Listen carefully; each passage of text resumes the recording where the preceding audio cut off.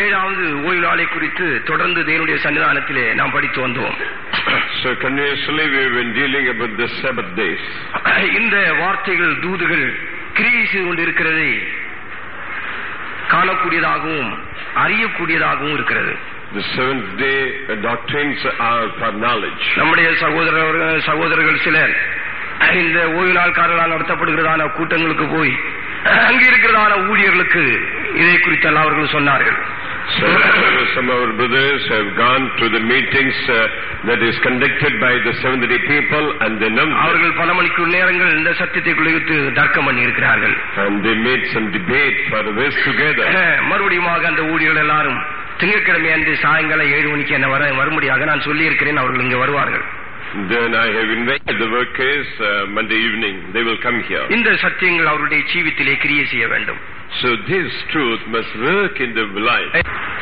ஏழாவது ஓய்வு நாட்காரர்கள் பிரசங்கித்து வரும் ஒரு முக்கியமான காரியம் நரகம் என்கிறது ஒன்று இல்லை என்றே அவர்கள் சொல்லி வருகிறார்கள். Seventh-day Adventist, one of the important message of them is there is nothing is called hell. நரகம் என்கிறது ஒன்று இல்லை என்றால் அது ஒரு அபாயகரமான அப்படிப்பட்டதான பிரசங்கம் ஒரு அபாயகரமான விளைவை வருவிக்கும். If there is nothing called to be hell, then that message will lead into danger. நரகம் என்கிறது ஒன்று இல்லை என்றால் நமக்கு இப்படிப்பட்ட ஒரு கூடி வரவு தேவையே இல்லை. Such a gathering we need to have if there is nothing called to be hell. நாம் தேவனை நேசிக்க வேண்டிய தேவையில்லை. We need not love God. ஹிந்துஸ்கள் சொல்லுகிறது போல மனுஷன் குரங்கா பிறக்கிறான், நாயா பிறக்கிறான், பூனியா பிறக்கிறான், இப்படி ஒவ்வொரு பிறவியாக பிறந்து 7 பிறவிகள் எடுத்த பிற்பாடு மனுஷன் காற்றாக போகிறான். And man takes birth by 7 times and then finally he becomes wind. இப்படி 7 பிறவிகள் எடுத்து காற்றாக போகக்கூடியதான மனிதர்கள் ஏன் கடவுளை ஆராதிக்க வேண்டும்? Why do men take 7 birds and becomes wind, and why should they take service? அவன் ஏன் தேவ சமூகத்திலே வர வேண்டும்? Why do they come to the presence of God? அவனுக்கு ஏன் இப்படிப்பட்டதான ரட்சிப்பு, ஞானஸ்நானம், பரிசுத்தாவின் அபிஷேகம், பரிசுத்த ஜீவி என்கிறான சத்தியங்களை சொல்ல வேண்டும்? Why the truth pertaining to holiness, salvation ought to be told? நரகம் என்கிறது ஒன்று உண்டு என்பதை திருஷ்டாந்தப்படுத்தும்படியாக நான் விரும்புகிறேன். Then I want to make a proof that there is one called hell. தொடர்ந்து நரகத்தை குறித்த தூதுகளை நீங்கள் கேட்கலாம்.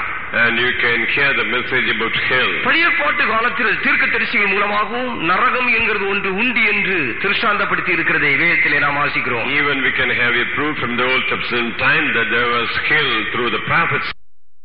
இயேசு கிறிஸ்துவும் கூட பொய் வழியை எச்சரித்து மனுஷன் பொய் வழியாக போவானால் நரகத்திலே அவன் போய் பங்கடைய வேண்டி என்று எச்சரித்து பேசின ஒரு புருஷன் நம்முடைய ஆண்டவராகிய இயேசு கிறிஸ்து. Our husband Lord Jesus Christ, the one who gave the exhortation that when men take the lying way that will lead to hell. நரகத்தில் போய் வந்த ஒரு மனுஷனை குறித்து முதலாவது உங்களுக்கு சாட்சியாக சொல்லும்படியாக நான் விரும்புகிறேன். Testimony I want to say about a man who has been to hell. சிஎஸ்சியிலே பிறந்து வளர்க்கப்பட்டதான ஒரு மனுஷன் தன்னுடைய 55வது வயதிலே மரித்து போனார். A man got the birth in the Church of South India at the time of 55 he died. மரித்து போனதான மனுஷனை அடக்கம் பண்ணும்படியாக சவுப்பட்டி செய்து அதுக்குள்ளே வைத்து அவனை தூக்கி கொண்டு போகிறதான நேரத்திலே ஜீவன் அவனுக்குள்ளே திரும்பி வந்தது. The body was buried in the coffin, and when he was taken to be buried, the life came in him. பெட்டியை தூக்குறதான நேரத்திலே அவனுக்குள்ள ஜீவன் வர்றதை கண்டு ஜனங்கள் எல்லாரும் பெட்டியை விட்டு விட்டு ஓடி போய்விட்டார்கள். While the life came in at the time of taking this coffin, the people left from him. அந்த மனுஷன் பெட்டியை விட்டு எழும்பி வெளியே வந்தான். That man came away from the coffin.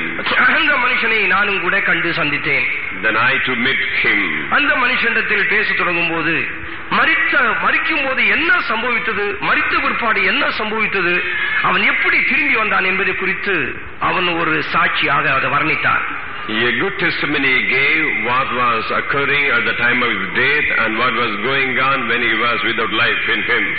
அவன் மரிக்கிறதான வேளையில அவனுக்கு ஒரு பெரிய போராட்டம் உண்டாயிற்று. அதை தான் மரண போராட்டம் என்று நாமும் கூட சொல்லுகிறோம். A great struggle he had at the time of the death point. We also call that is the pain of death. மனுஷனுக்கு மரண போராட்டம் எதனாலே உண்டாகிறது என்று கேட்டால் மனுஷன் 100க்கு 100 சுத்தமாக ஜீவிக்காதபடியினாலே பிசாசுக்கும் அவன் மேல் அதிகாரம் இருக்கிறது, தேவனுக்கும் அவன் மேல் அதிகாரம் இருக்கிறது.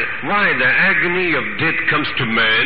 Because symptom man does not lead a victorious life. Therefore he got the claim by the devil as well as from God. 100க்கு 100 சுத்தமாய் ஜீவிக்கிற மனுஷனுக்கு மரண போராட்டம் என்பது இல்லை. பரிசுத்தவான்களுடைய மரணம் அவருடைய பார்வைக்கு அருமையானது என்று சொல்லப்பட்டிருக்கிறபடியே அவன் கண்களை மூடி அவன் நித்திரைக்குள்ளே பிரவேசிக்கிறான். Agony of death will not be there for a man when he leads a sanctum perfect life, and the blessed is the death in the sight of the Lord. According to it, he closed his eyes. பரிசுத்தவான்களாகிய உங்களுடைய மரணம் தேவனுடைய பார்வைக்கு அருமையா இருக்க வேண்டுமானால் நீ நிச்சயமாக நீ பரிசுத்தவானாக எந்த கரை திரை பிழை இல்லாமல் ஜீவித்தால் அந்த மரண போராட்டம் என்பது உனக்கு இல்லவே இல்லை. You, the child of God, you will not have the agony of death if you want to lead a blessed and if your death seems to be valuable and praise in the sight of the Lord. பரிசுத்தவானாக இல்லாத எல்லா மனிதனுக்கும் அது ஊழியக்காரனா இருந்தாலும் சரி விசுவாசிகளா இருந்தாலும் சரி அவன் துன்மார்க்கனா இருந்தாலும் சரி அவனுக்கு மரண போராட்டம் என்கிறது ஒன்று உண்டு. Whether it is a believer or the worker or the evil man, he will have the agony of death. அவன் மரண வாசனை அவன் சந்திக்கிறான். The smell of death he serves. என்னுடைய 16வது வயதிலே நானும் கூட மரண வாசனையை உணர்ந்து மரண தருவாயில் ஒரு இன்ச்சு தான் எனக்கு தப்ப வேண்டியதா இருந்தது. So there was only 1 meter for me at the age of 16 from the death to me. மரண வாசனையை நான் நன்றாக உணர்ந்தேன். I smelled the death savor. மரண வாசனையை துன்மார்க்கன் தான் உணர வேண்டும், பரிசுத்தவான்களுக்கு ஜீவ வாசனையை தான் அவர்கள் உணர வேண்டும். Only the evil fellows should smell the death smell, but the holy one should not. மரண கட்டத்துக்குள் இறங்கி மரண வாசனையை முகர்ந்து அதுக்கு பிற்பாடுதான் எனக்கு ஜீவன் திரும்பி வந்து நான் ரட்சிக்கப்பட்டேன். I went into the death point and I smelled the death savor, and then afterwards I got life and I got the smelling of sin. எனவே துன்மார்க்கனுக்கு நிம்மதியான மரணம் இல்லவே இல்லை.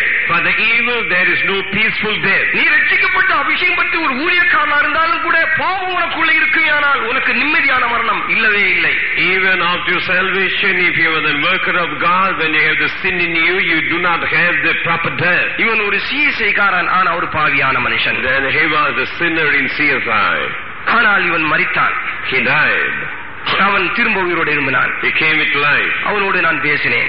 I dealt with him. அப்பொழுது அவன் சொன்னான், முதலாவது தேவதூதர்கள் வந்தார்களாம், அடுத்து யமதூதர்கள் வந்தார்களாம். First the angels of God came, then the angels of devil came. யமதூதர்களுக்கும் தேவதூதர்களுக்கு இடையில ஒரு பெரிய சம்பாஷணை உண்டாயிற்று. There was a conversation between the angels of God and the mountains of devil. யமதூதர்கள் சொல்லுகிறார்கள் இந்த ஆத்துமா என்னுடையது என்று சொல்லுகிறார்கள், தேவதூதர்கள் சொல்லுகிறார்கள் இல்லை இல்லை இந்த ஆத்துமா என்னுடையது என்று சொல்லுகிறார்கள். The mountains of devil say that this soul is of me, but the angels of God also claims the same life. ஒரு மனுஷனுடைய ஜீவித்தை கவனிக்கிறதுக்கு இடது பக்கத்திலே யமதூதர்கள் நிற்பார்கள், வலது பக்கத்திலே தேவதூதர்கள் நிற்பார்கள். To consider the life of a person, in the left hand side the mountains the devil, and the right hand side the angels of God. நீ செய்தான் அத்தனை பாவத்தையும் கவனிக்கக்கூடியது ஒன்று யமதூதர்கள், இரண்டாவது தேவதூதர்கள். All the sins committed by you, it is watched by the mountains of devil as well as by the angels of God. இரவும் பகலும் இவன் உன்னை குறித்து தேவனுடைய சமூகத்தில் குற்றம் சாட்டிக் கொண்டே இருக்கிறான். Day and night he is accusing about you in the presence of God. ஒவ்வொரு மனிதனை குறித்தும் சாத்தான் தேவனுடைய சமூகத்திலே குற்றம் சாட்டிக் கொண்டே In the இருக்கிறான். presence of God about every man said and accuses. நினிவேயிலே ஜனங்கள் பாவம் செய்தபோது நினிவேயில் இருந்தான ஜனங்களை குறித்து சாத்தான் குற்றம் சாட்டிக் கொண்டே இருந்தான். Where the people of Nineveh committed sin about them, and the Satan was accusing in the presence of God. சோதோமுடைய ஜனங்கள் பாவம் செய்தபோது அவருடைய பாவத்தை குறித்து சாத்தான் குற்றம் சாட்டிக் கொண்டே At இருந்தான். the time of committed sin by the people of Sodom, about the sin the Satan was accusing. யோசுவா அழுக்கு வஸ்திரம் தரித்திருந்த போது அவனை குறித்து சாத்தான் குற்றம் சாட்டிக் கொண்டே இருந்தான். When Joshua was having the dirty garment, about him Satan accused. தேவனுடைய சபையை குறித்து குற்றம் சாட்டும்படியாக சாத்தான் நமக்கு முன்பாக நின்று கொண்டே இருக்கிறார். Satan also stands in front of us in order to accuse the church of God. சாத்தானுடைய வேலை என்னவென்று கேட்டால் மனுஷனுடைய இடது பக்கமாக நின்று கொண்டு அவன் செய்கிற அத்தனை காரியத்தை எடுத்துக்கொண்டு தேவனிடத்தில் குற்றம் சாட்டிக் கொண்டே இருக்கிறான். The business of Satan is standing near by the left side of man, and he is taking all the points and accusing about him in the presence of God. ஆனால் தேவதூதர்கள் வலது பக்கத்தில் நின்று கொண்டு நம்மை குற்றம் சாட்டுகிறது இல்லை. But keeping our right hand side, the angels of God, they do not accuse. அவர்கள் உங்களுக்கு ஊழியம் செய்யும்படியாக ஆவலோடு காத்துக் To கொண்டிருக்கிறார்கள். do ministry for you, they are greatly earnestly. தேவதூதர்கள் யாருக்கு ஊழியம் செய்வார்கள்? To whom the angels of God do. தேவனுடைய ராஜ்யத்தை ரட்சிப்பை சுதந்திரிக்க போறவர்களுக்கு ஊழியம் செய்யும் பணியுடைய தூதர்கள் என்று எபிரேயர் 1 அதிகாரத்திலே நாம் படிக்கிறோம். In the Hebrew chapter 1 last verse says that the Spirit of the Lord are doing the ministry for them, the hands of salvation. ரட்சிப்பை சுதந்திரிக்கும்படியாக யார் யார் விரும்புகிறார்களோ அதற்காக யார் யார் பிரயாசப்படுகிறார்களோ அவர்களுக்கு மட்டுமே தேவதூதர்கள் பணிவிடையின் ஊழியத்தை செய்ய முடியும். For all who crave for attaining the salvation, only for them the angels can do the ministry. வாசிங்க 1 ரட்சிப்பை சுதந்திரிக்க போர்கள் நிமித்தமாக ஊழியம் செய்யும்படிக்கு அவர்கள் எல்லாரும் அனுப்பப்படும் பணிவுடைய ஆவிகளாய் இருக்கிறார்கள் அல்லவா? Are they not all ministering spirits sent forth to minister for them who shall be heirs of salvation? ஹல்லேலூயா! அப்படி என்றால் நீ ரட்சிப்புக்காக போராட வேண்டும். If then you should fight for salvation. நாம் இயேசு போல எப்படியாவது மாற வேண்டும் என்று நீ போராட வேண்டும். However, I should be like Jesus. இயேசுவினுடைய வழியிலே எப்படியாவது நான் எடுத்துக்கொள்ளப்பட வேண்டும் என்று அதுக்காக நாம் போராட வேண்டும். Then the coming of Jesus, however, I must be taken in. இப்படி போராடி கொண்டிருக்கிற தேவனுடைய பிள்ளைகளுக்கு அவர்கள் பணிவிடை செய்ய முடியாத அவர்கள் காத்துக்கொண்டே இருக்கிறார்கள். Those who are struggling like this to the children of God, they are waiting to do the ministry. அப்படி என்றால் If so, இந்த சத்தியத்துக்காக நீ பேசுகிறதான வார்த்தைகள், நீ செய்கிறதான ஊழியங்கள், நீ நடந்து கொள்கிறதான முறைகள், இவைகள் எல்லாவற்றையும் தேவதூதர்கள் கவனித்துக் கொள்கிறார்கள். for the sake of this truth, the way of your behavior, the form of your speech, the manner of your activity, கவனித்து ஞாபக புஸ்தகம் என்று சொல்கிற ஒரு புஸ்தகம் ஒன்று இருக்கிறது, அதிலே அவர்கள் அதை எழுதி வைக்கிறார்கள். Considering all these things, there is a book called Book of Remembrance. In that they make a point. அதுதான் மல்லியாவிலே நாம் படிக்கிறோம். That's what we read in Book of Malachi. தேவனுக்கு பயப்படுகிறதான தேவனுடைய பிள்ளைகள் ஒருவரோடு பேசிக் கொள்வார்கள். தேவனோ அதை கவனித்து கேட்கிறார். ஞாபக புஸ்தகம் என்கிறது ஒன்று உண்டு, அதிலே அவர்களை எழுதி வைக்கிறார். The children, those who fear over God, they will converse each other. The God will write all the things in the Book of Remembrance. கர்த்தநாமத்துக்கு மகிமை உண்டாக. எனவே தேவதூதர்கள் எப்பொழுதுமே நாம் சில தீமைகளை கவனிக்கிறதில்லை, நாம் சில நன்மைகளை மாத்திரம் கவனித்து அவைகள் எல்லாவற்றையும் ஒரு ஞாபக புஸ்தகத்திலே எழுதி வைக்கிறார். Not the evil of ours, the angels of God considered, but the good activities they do write in the Book of Remembrance. அதனாலே தான் வேதம் சொல்கிறது, நாம் எல்லாரும் அவனுடைய கிரியைகளின்படி பலன் அடையும்படியாக கிறிஸ்துவினுடைய நியாயாசனத்துக்கு முன்பாக கூட வேண்டுமே என்று எழுதப்பட்டிருக்கிறது. That's why it is mentioned in the scripture, in order to get the proper reward, all should be gathered before the judgment seat of God. கிறிஸ்துவினுடைய நியாயாசனம் என்கிறது வேற, வெள்ளை சிங்காசனம் என்கிறது வேற. The judgment seat of God is different, but the white throne judgment seat is different. சபை எடுத்துக்கொள்ளப்பட்ட உடனேயே மத்திய ஆகாசத்தில் கிறிஸ்துவினுடைய நியாயாசனம் வைக்கப்படும். அங்கே வந்து அவர்களுடைய கிரியைகளின்படி அவர்களுக்கு பிரதிபலன் அளிக்கப்படுகிறது. By the time of church taken in the mid-year, the seat of judgment will be there. According to the activities, they will be given the rewards. கிறிஸ்துவினுடைய நியாயாசனமும் வெள்ளை சிங்காசனமும் ஒன்று என்று சிலர் போதிப்பார்கள். அது இல்லவே இல்லை, ரெண்டும் தண்டே. Judgment seats of Christ and the white throne judgment seat are same, some people say, but they are not one. இப்பொழுது யமதூதர்கள் சொல்லுகிறார்கள், இந்த ஆத்துமா என்னுடையது என்று சொல்லுகிறார்கள். Now the masses of devil, they say, this soul is of mine. அப்பொழுது தேவதூதர்கள் சொன்னார்கள், இவர்கள் இந்த மனுஷன் உங்களுடையதானால் நீங்கள் இதை திருஷ்டாந்தப்படுத்தி காட்டுங்கள் என்று தேவதூதர்கள் சொல்லுகிறார்கள். And the angels of God says, you give a proof if you claim this life. உடனே யமதூதர்கள் ஓடினார்கள். The masses ஒரு பெரிய ஃபைல் ஒன்று எடுத்து கொண்டு வந்தது. They bought a bag. அந்த புஸ்தகத்தில் இந்த மனுஷனுடைய ஜனனம் முதலாவது எழுதப்பட்டிருந்தது. In that book, first the birth of this man was written. இந்த வருடத்தில் இத்தனை மாதத்தில் இத்தனை தேதியில் இத்தனை மணிக்கூறில் இத்தனை வினாடியில் இவன் ஜனிப்பிக்கப்பட்டிருக்கிறார். In this year, in this month, in this week, in this day, in this time, this person got birth. மனிதனுடைய ஜனனத்தை சாத்தான் எவ்வளவு துல்லியமாக எழுதி வைத்திருக்கிறான். கவனியுங்கள். How clearly the Satan has pointed out the birth of ஒரு குறிக்கப்பட்ட காலம் வரையிலேயும் மனுஷன் பாவ அறியாமையின் காலத்துக்குள்ளே ஜீவிக்கிறான். அதுதான் குழந்தை பருவம் என்று சொல்லப்படுகிறது. The childhood period is not doing the sin for certain time the man lives on that. அதுக்கு பிற்பாடு ஒரு குறிக்கப்பட்ட காலத்துக்கு பிற்பாடு அவன் பாவியாக செயல்பட ஆரம்பிக்கிறான். After some time, as a sinner, he started to work. அவன் என்றைக்கு பாவியாக செயல்பட்டான் என்கிறதான வயசை அவனால சொல்ல முடியவில்லை. ஒரு குறிக்கப்பட்ட காலத்துக்கு பிற்பாடு நான் செய்த அத்தனை பாவங்களும் அங்கே எழுதப்பட்டிருக்கிறது. Then he cannot spell out properly from which date he started doing the sin, but all the sinful activities are mentioned in the book. அவன் செய்த அத்தனை பாவமும் அங்கே குறிப்பிட்ட என்ன வருடம், எத்தனை மாதம், எத்தனாம் தேதி, எத்தனாவது மணிக்கூறில், எத்தனாவது வினாடியில் அந்த பாவம் செய்தான் என்றது நிமிஷம் வரையிலே, வினாடிகள் வரையிலையும் போட்டு அது எழுதப்பட்டிருக்கிறது. Till the time and minute, all the sinful activities of him was properly noted down on the book. இந்த குறிக்கப்பட்ட பாவம் செய்ய தொடங்கின காலம் முதல் அவன் மரிக்கிறதானே 55 வயது, 55 வயது வரையில் உள்ளதான பாவங்களை அந்த பிசாசானவன் தன்னுடைய புத்தகத்திலிருந்து ஒவ்வொன்றாக எடுத்து அது விவரித்துக் கொண்டே வந்தார். From the time of his doing the sinful activities until the death of age of 55, all the things are quoted by the devil in the book of remembrance. அருமையானவர்களே, மனுஷன் பேசப்படுகிறதான ஒவ்வொரு வார்த்தைகளை குறித்தும் தேவனுக்கு கணக்கு கொடுக்க வேண்டும் என்று எழுதியிருக்கிறதே, உண்மையாகவே அதை குறித்த சாராம்சத்தை நானும் கூட விளங்காமல் இருந்தேன். ஆனால் மரித்து உயிரோடு வந்ததான் அந்த மனிதன் சொன்னதை குறித்து நான் ஆச்சரியப்பட்டு எனக்கு கூட நடுக்க உண்டாயிற்று. Is it not written about every word of man should give a proper account unto God? I was also not noticing all these things. From the word of the man who got life, I astonished. இன்னென்ன பாவங்கள் நிமித்தமாக இந்த மனுஷன் எங்களுக்கு சொந்தம் என்று சாத்தான் அவனை குறித்து உரிமை பாராட்டினான். By such and such sins, this man is of us. This is the claim of monster devil. அப்பொழுது தேவதூதர்கள் போய் தாங்களும் ஒரு புத்தகத்தை எடுத்து வந்தார்கள். The angels of God brought their book. அவனுடைய பெயரை புரட்டும் போது அவன் பிறந்த தேதிகள் அதில் எழுதப்பட்டிருந்தது. When they turned the pages, the birth of that man was pointed. ஒவ்வொரு பேஜாக புரட்டி கொண்டு வரும்போது அவருடைய ஜனனம் முதல் அவனுடைய மரணம் வரையிலேயும் உள்ளதான பகுதிகளை புரட்டும் போது எல்லா பகுதியிலையும் நில் நில் நில் நில் என்றே எழுதப்பட்டிருந்தது.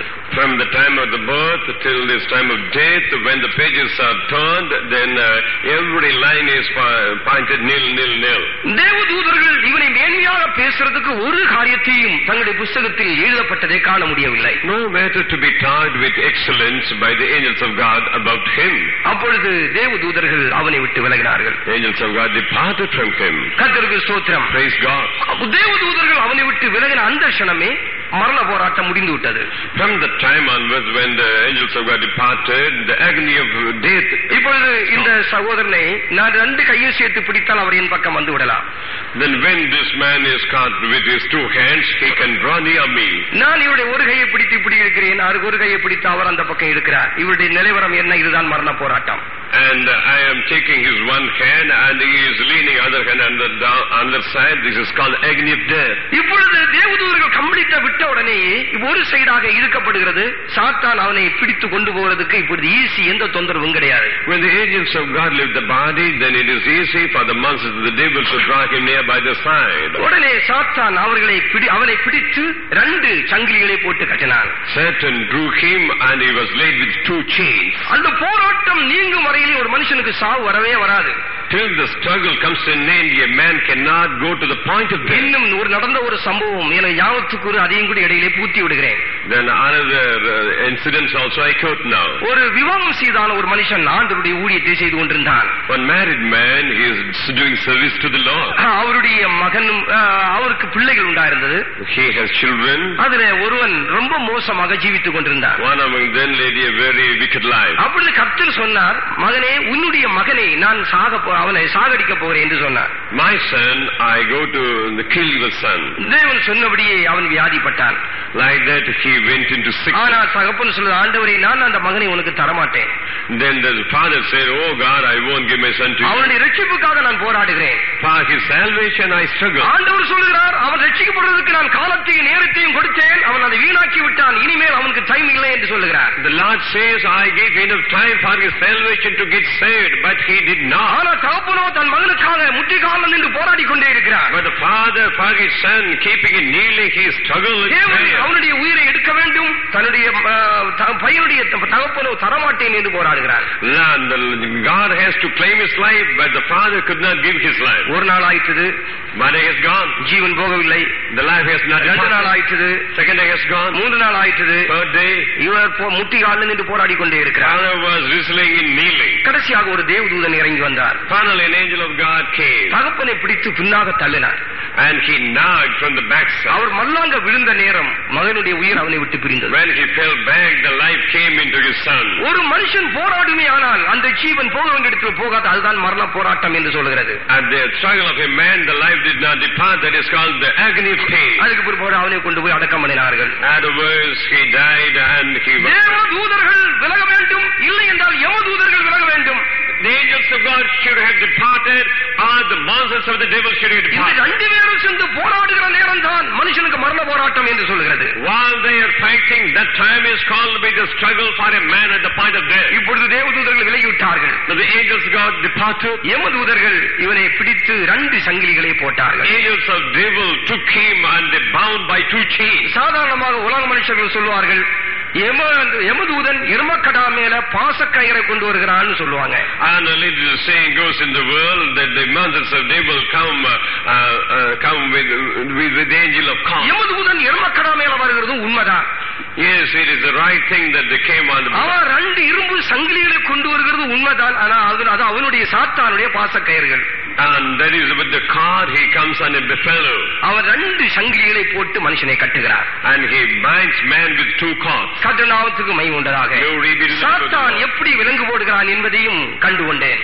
How does Satan binds with chain? இந்த 2 கை மசின்ஸ் இப்படி சேர்த்துதான் சாத்தான் விலங்கு போடுவான். Then crossing his 2 hands and he chains. சாதாரணமாக போலீஸ்காரர்கள் இப்படிதான் விலங்கு போடுவார்கள். And only the police is chaining couple like this. சாத்தான் அப்படி விலங்கு போடவே மாட்டார். Satan does not do like that. இந்த 2 இடத்திலேயும் இப்படிதான் சேர்த்து விலங்கு போட்டு அவனை இழுத்து கொண்டு போவான். In the arms positions he will chain him and draw him. போலீஸ்காரர்கள் காலிலே கீழ் கணுவிலே தான் விலங்கு போடுவார்கள். The policemen will give the chain in the bottom portion the leg. சாத்தானும் அந்த முழங்கால் 2ஐயும் சேர்த்து இப்படிதான் விலங்கு போடுவான். But Satan bounds in the knee portion. கர்த்தருக்கு ஸ்தோத்திரம். Praise God. இது எப்படி உங்களுக்கு தெரியும் என்பதை குறித்து நீங்கள் கேட்டால் இதுக்கு அர்த்தம் சொல்லுகிறேன். Then I give the interpretation for my knowing this matter. இந்த சரீரத்துக்குள்ள இந்த ஆவி திரும்பி வந்தபோது, when the spirit came once again in the body, இந்த 2 இடத்திலேயும் 2 வடுக்கள் இருக்கிறது. then 2 stripes are there in 2 positions. 2 காலிலேயும் வடு இருக்கிறது. 2 stripes on the knee. இந்த வடு என்ன என்று கேட்டபோது அவன் சொல்லுகிறான், சாத்தான் என்னை கட்டி கொண்டு போனான், இந்த 2 கட்டுகளை கட்டினான். ஆனால் இந்த சரீரத்திலே திரும்பி உயிர் வந்தபோது இந்த 2 வடுக்கள் தானாக உருவாகிவிட்டது என்று சொல்லுகிறான். That person told, when I was bound by Satan, he gave the 2 bindings in this portion and knee, but when he lived, I got the stripes there. அவன் அக்னி சங்கியை வச்சு கட்டினான் என்பது தெரியாது. It is not known whether he was bound with a fiery coal. சாத்தான் மனுஷனை கட்டி இழுத்து கொண்டு போறது இப்படி 2 விதமான விலங்குகளை அவன் போடுகிறான் என்பதை அன்றைக்கு தான் நானும் கூட புரிந்து கொண்டேன். And from the day onwards I too understood when the Satan has chained man in these 2 places. இப்படி சாத்தான் 2 சங்கிலிகளை போட்டு கட்டி அவனை இழுத்து நரகத்தின் வாசலிலே அவனை கொண்டு போனானா. And in taking with 2 chains, he was taken to the gate of hell. அப்பொழுது சாத்தான் ஒருத்தன் சொன்னானாம், நீ உள்ளே குதி என்று சொன்னானாம். And now the Satan said, you jump in. உடனே இவன் சொன்ன, ஐயோ என்னை இங்கேயா தள்ளுறேன்னு கேட்டானாம். And he said, oh, you are putting me here. உடனே அங்கு நின்றதான தலைவன் பிசாசு ஒருத்தன், டேய் இவ்வளவு நாள் ஜீவித்த என்னடா இடம் உனக்கு கிடைக்கும்னு சொல்லி ஒரு அடி பட்டான்னு விட்டானா. The head of Satan said, he gave a great blow also. What will be gained from their life? ஒரு சாத்தான் அடித்த உடனே சுற்றி நின்ற அத்தனை சாத்தானும் கையில லத்தி வச்சிருந்த ஆளுக்கு ஒவ்வொரு அடி அடிச்சாங்களாம். Then all the Satans take a rod and the bait, they give each beatings. எத்தனை சாத்தான் அவனுக்கு சொல்ல தெரியவில்லை. And he did not count the number of Satans. எல்லா சாத்தானும் சுற்றி நின்று ஆளுக்கு ஒவ்வொரு அடி அடித்து எல்லாரும் அப்படியே நின்னாங்களாம். All gave beatings and they were standing. அடிக்கும் போது இவன் கத்திக்கொண்டே இருந்தானா. He cried and cried. கத்தினால் சாத்தான் விடுவானா? Then will Satan leave? இப்படி அடி வாங்கிக் கொண்டிருக்கிற நேரத்தில் பரலோகத்திலிருந்து ஒரு சத்தம் உண்டாயிட்டான். At the time of receiving the beating, there appeared a voice from the heaven. அந்த சத்தம் என்னவென்று கேட்டால் அவனை நரகத்திலே தள்ளாதே என்கிறதான ஒரு சத்தமாக இருந்தது. Don't cast him down in the hell, there is a voice. அவனை பரலோக வாசலுக்குள்ளே நீ அவனை கொண்டு வரும்படியாக அவன் கட்டளை பிறப்பிக்கப்பட்டது. Commandment went from that end that he should be brought to the gate of heaven. உடனே எல்லா யமதூதர்களும் சேர்ந்து இவனை பிடித்து பரலோக வாசல் வரைக்கும் கொண்டு வந்தார்கள். All the monsters of band of Satan, they took him to the gate of heaven. சாத்தானுக்கு பரலோக வாசல் வரையிலேயும் வருகிறதுக்கு அவனுக்கு அதிகாரம் உண்டு. Satan has the power to come near to the gate of heaven. பரலோகத்தின் வாசலுக்கு உள்ளே பிரவேசிக்கிறதுக்கு தான் சாத்தானுக்கு அதிகாரமே கிடையாது. Then power is not given to Satan to enter into the gate of heaven. அப்பொழுது ஒரு தேவதூதன் வந்து அந்த ஆத்துமாவை சாத்தானுடைய கரத்தில் இருந்து வாங்கி கொண்டார். An angel of God came and he bought the soul from the hand of இவனை Satan. பரலோக வாசலுக்குள்ளே இந்த மனுஷனை கொண்டு போய் கொண்டே இருந்தானா. And he was taken inside the gate of heaven. போய்கொண்டே இருக்கும்போது இவன் சொல்ற, ஐயோ என்னை விட்டுடுங்க விட்டுடுங்க விட்டுடுங்க, என்னால இருக்கவே முடியாது, என்னை விட்டுடுங்க விட்டுடுங்க, நான் நரகத்துக்கே போடுறேன்னு கத்துனானா. When the man was crying, you leave me, then I could not be here, let me go down to the hill. பரலோகத்தின் மகிமையை பாவியா இருக்கிற ஒரு மனுஷன் காண முடியாது. The sinner cannot see the glory of heaven. பரிசுத்தமான இடத்திலே பாவியாய் ஒரு மனுஷன் உட்கார முடியாது. In the place of holiness, a man of sinner cannot be. நூற்றுக்கணக்கான சூரிய வெளிச்சம் உள்ள இடத்திலே ஒரு பாவியான மனுஷனை கொண்டு வைத்தால் அவன் நிச்சயமாக அவனால் இருக்க முடியாது. In the light where thousands of suns light is there, the sinner, if he is placed, he cannot stay there. இன்றைக்கு அநேகருக்கு இதை குறித்த விளக்கமே இல்லை. An explanation about this many people do not get. இஷ்டமோடு நடந்துவிட்டு பரலோகம் போகலாம் என்று அநேகர் நினைத்துக் கொண்டே இருக்கிறார்கள். The musings of many people after they will go to heaven. இதற்கிடையில இன்னும் நடந்ததான ஒரு சம்பவத்தை உங்களுக்கு திருஷ்டாந்தப்படுத்த முடியாது நான் விரும்புகிறேன். I want to give another proof that was occurring in between. அருமையானவர்களே, ஒரு சபை ஒரு மாதம் தொடர்ந்து ஜெபம் நடத்தி கொண்டிருந்தேன். I was conducting prayer for a month together. ஜனங்கள் எல்லாரும் தேவ சமூகத்தில் அந்த ஜெபத்துக்கு வந்து பங்கெடுத்தார்கள். The people took prayer. ஒரு அந்த ஜெபத்தை முடிக்கிறதான கடைசி சமயம் வந்தபோது ஒரு வாரம் ஃபுல்லா காத்திருப்பு கூட்டம் நடத்தி கொண்டிருந்தேன். At the time of the closing of this prayer, I was conducting waiting meetings. கடைசியாக நான் சொன்னேன், அப்போஸ்தலனாகிய பவுல் சரீரத்தில் மறுரூபமாக்கப்பட்டு மூன்றாம் அறையிலே எடுத்துக்கொள்ளப்பட்டால் நாமும் கூட இந்த சரீரத்தில் மறுரூபமாகி மேலே போய் நீங்கள் பரலோக தரிசனங்களை பெற்று திரும்பி வாருங்கள் என்று தூது கொடுத்தேன். Apostle Saint Paul, when he has gone in transfiguration, he has gone above in the heavens. Like that, you also go. Like that, I gave them. அதில் 2 சகோதரர்கள் சரீரத்திலே மறுரூபமாக்கப்பட்டார்கள். And 2 other brothers, they got transfigured in the body. அதிலே ஒரு சகோதரியும் மறுரூபமாக்கப்பட்டாள். One of the sisters also got transfigured. இந்த 2 சகோதரர்கள் ஒரு குறிக்கப்பட்ட தூரம் தான் அவர்களால் போக முடிந்தது. அதுக்கு மேலே தேவதூதர்கள் அவர்களை கொண்டு போகவில்லை. Only to an appointed area they were taken. Above that, the angels of God could not. ஆனால் அந்த குறிக்கப்பட்டதான சகோதரி மேலே வரைக்கும் போய்விட்டாள். The particular sister, she went off. இதை பார்த்து சரீரம் சடலம் போல கீழே கிடக்கிறது. So the body was like a dead body. பெரிய சிஸ்டர் போய் இப்படி தட்டி உதிச்சி எல்லாம் பார்த்தாங்க. The elder sister was nodding the body. நான் சொன்னேன், பயப்படாதீங்க, fear not. அடிக்கிறதுக்கு வந்தாங்க, தாசர் அடிக்காதீங்க. And they want to stretch forth this with அவங்க இப்பொழுது மறுரூபத்திலே போய் டிரான்ஸ்ல போயிருக்காங்கன்னு சொன்னேன். Now he has gone in trance. எல்லாரும் அபிஷேகத்துல நிரம்பி குதிச்சு கொண்டே இருக்காங்க. ஆவியானவர் பயங்கரமா கிரியை செய்கிறார். ஆவியில நிரம்பாத்த ஒரு ஆள் கூட கிடையாது. The spirit of the Lord was working mightily. Everyone was filling in the great wonderful manner. அந்த சரீரத்தை எல்லாருமா சேர்ந்து தூக்கி பிரேயர் ஹால்ல பின்னணியில கொண்டு போய் படுக்க வைக்க முடியாத சொன்னேன். And then I asked him to take the body and let it be kept on the backside portion of the. எல்லாருமா சேர்ந்து அந்த சௌகரியை தூக்கி பிரேயர் ஹால்ல பின்னணியிலே கொண்டு படுக்க வைத்தார்கள். In the prayer hall, the sister's body was laying. இவர்கள் கொஞ்ச தூரம் போன போது பேய்கள் கூட்டம் எல்லாம் வந்துதான். So when the body was taken, in between the group of angels, நீ எங்கே போகிறாய் என்று பேய் வந்து கேட்டதாம். The devil asked, where did he go? நான் பரலோகத்திலே இயேசுவை காணும்படியாக நான் போய் கொண்டிருக்கிறேன் என்று சொல்லிச்சான். Then I go to see Jesus in heaven. உடனே சாத்தான் இவ்வண்ணமாக பேசினான். Satan talked like this. என்னுடைய மகிமையை நான் உனக்கு காட்டும்படியாக நான் விரும்புகிறேன். I want to show my glory to you. என்னுடைய மகிமையை கண்டவன் ஒருவனும் பரலோகத்துக்கு போக மாட்டான். Those who have seen my glory, nobody can go to heaven. ஏனென்றால் என்னுடைய மகிமை அவ்வளவு பெரிதாக இருக்கிறது. Such a colossal of my glory is. எனவே நீ வா, என்னுடைய மகிமையை காணும்படியாய் வா என்று சாத்தான் அவளை இழுக்கிறான். Come therefore, come to see my glory. Satan claims him. இவள் சொல்ற, நான் வரவே மாட்டேன். She said, no, I won't. அது எவ்வளவு நேரம் சாத்தானுக்கு சம்பாஷணை இருந்தது என்று அவளால சொல்ல முடியவில்லை. She could not spell out how long they had a conversation between Satan. அருமையானவளே, பயங்கர சவால் நடந்து கொண்டே இருக்கிறது. A great challenge was going on. எனக்கு நான் இயேசுவை தான் நான் பார்ப்பேன். I will see Jesus. சாத்தானே, உன்னுடைய அழகு எனக்கு தேவையில்லை, உன்னுடைய மகிமையும் எனக்கு தேவையில்லை. Satan, I don't want your help, neither will glory. நான் என் இயேசுவை மாத்திரம் நேசிக்க முடியும். என் இருதயத்தை நான் இயேசுவுக்கு கொடுத்திருக்கிறேன். To love my Jesus, I have given my heart to him. இப்படியாக அவள் போராடுகிறாள். Saying such a manner she was struggling. அருமையானவளே, கடைசியாக சாத்தான் சொன்னான், பார் நான் உனக்கு என்ன செய்கிறேன் என்று பார் என்று சொன்னான். Finally Satan is, see what I am going to do for you. என்று சொல்லிவிட்டு சாத்தான் அவளை விட்டு விலகினான்.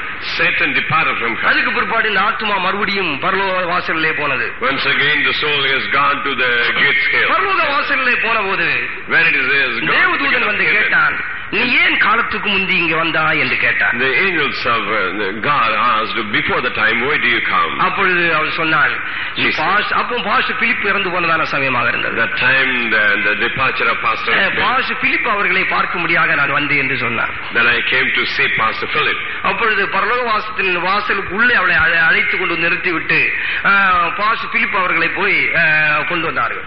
And she was taken inside the gate of heaven and Pastor Philip was brought in. நான் கேட்டேன், அவர் எந்த ரூபத்தில் இருந்தார் என்று நான் அவளை கேட்டேன். Then I asked instead in what form he is. ஆனால் அவள் சொன்னால், ஒரு வெளிச்சம் தான் தெரிகிறது, ஆனா குரல் மாத்திரம் பாஸ்டர் பிலிப்புடைய குரலாக இருக்கிறது.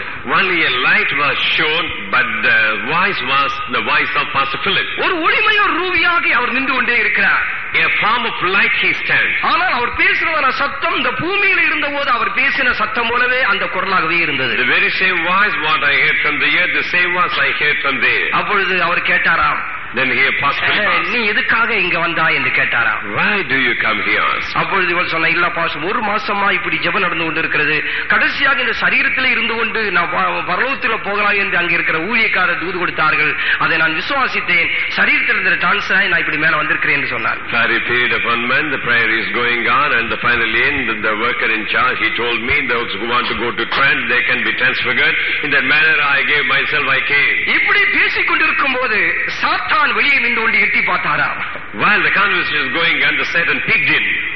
உடனே சாத்தான் சொன்னா, ஆமா ஆமா அங்க இருக்கிறவங்க எல்லாம் பரிசுத்தவாங்க தான், என்னுடைய ஆட்கள் எத்தனை பேர் அங்க இருக்கிறாங்க தெரியுமான்னு கேட்டாங்க. Immediately Satan said, oh, the people are very saints, how many people of mine are there? இங்க எல்லாம் ஆவில குறிச்சிட்டு கிடக்குறாங்க, எல்லாம் என்னுடைய ஆட்கள் நிறைய பேர் இங்க இருக்கிறாங்க. சாத்தான் பரலோக வாசல்ல நின்று கொண்டு பேசுறாரா. All are being filled here, but the Satan keeping himself in the gate of heaven, he talks. அப்பொழுது பாஸ்டர் பிலிப்பு விசுவாசத்தினால ஒரு வார்த்தையை சொன்னாராம். By faith Pastor Philip uttered a voice. அந்த சுத்திகரிப்பு கூட்டம் முடியும் போது அவர்கள் எல்லாரும் பரிசுத்தவான்களாய் மாறிவிடுவார்கள் என்று ஒரு விசுவாசத்தின் வார்த்தையை சொல்லிவிட்டாராம். சாத்தான் பின்னாக போய்விட்டார். At the end of the meeting, all will be get sanctified. By faith he uttered the word. Satan departed. அதுக்கு பிற்பாடு தேவதூதன் சொன்னா, சரி நீ உன்னுடைய ஸ்தானத்துக்கு போய் என்று சொன்னாராம்.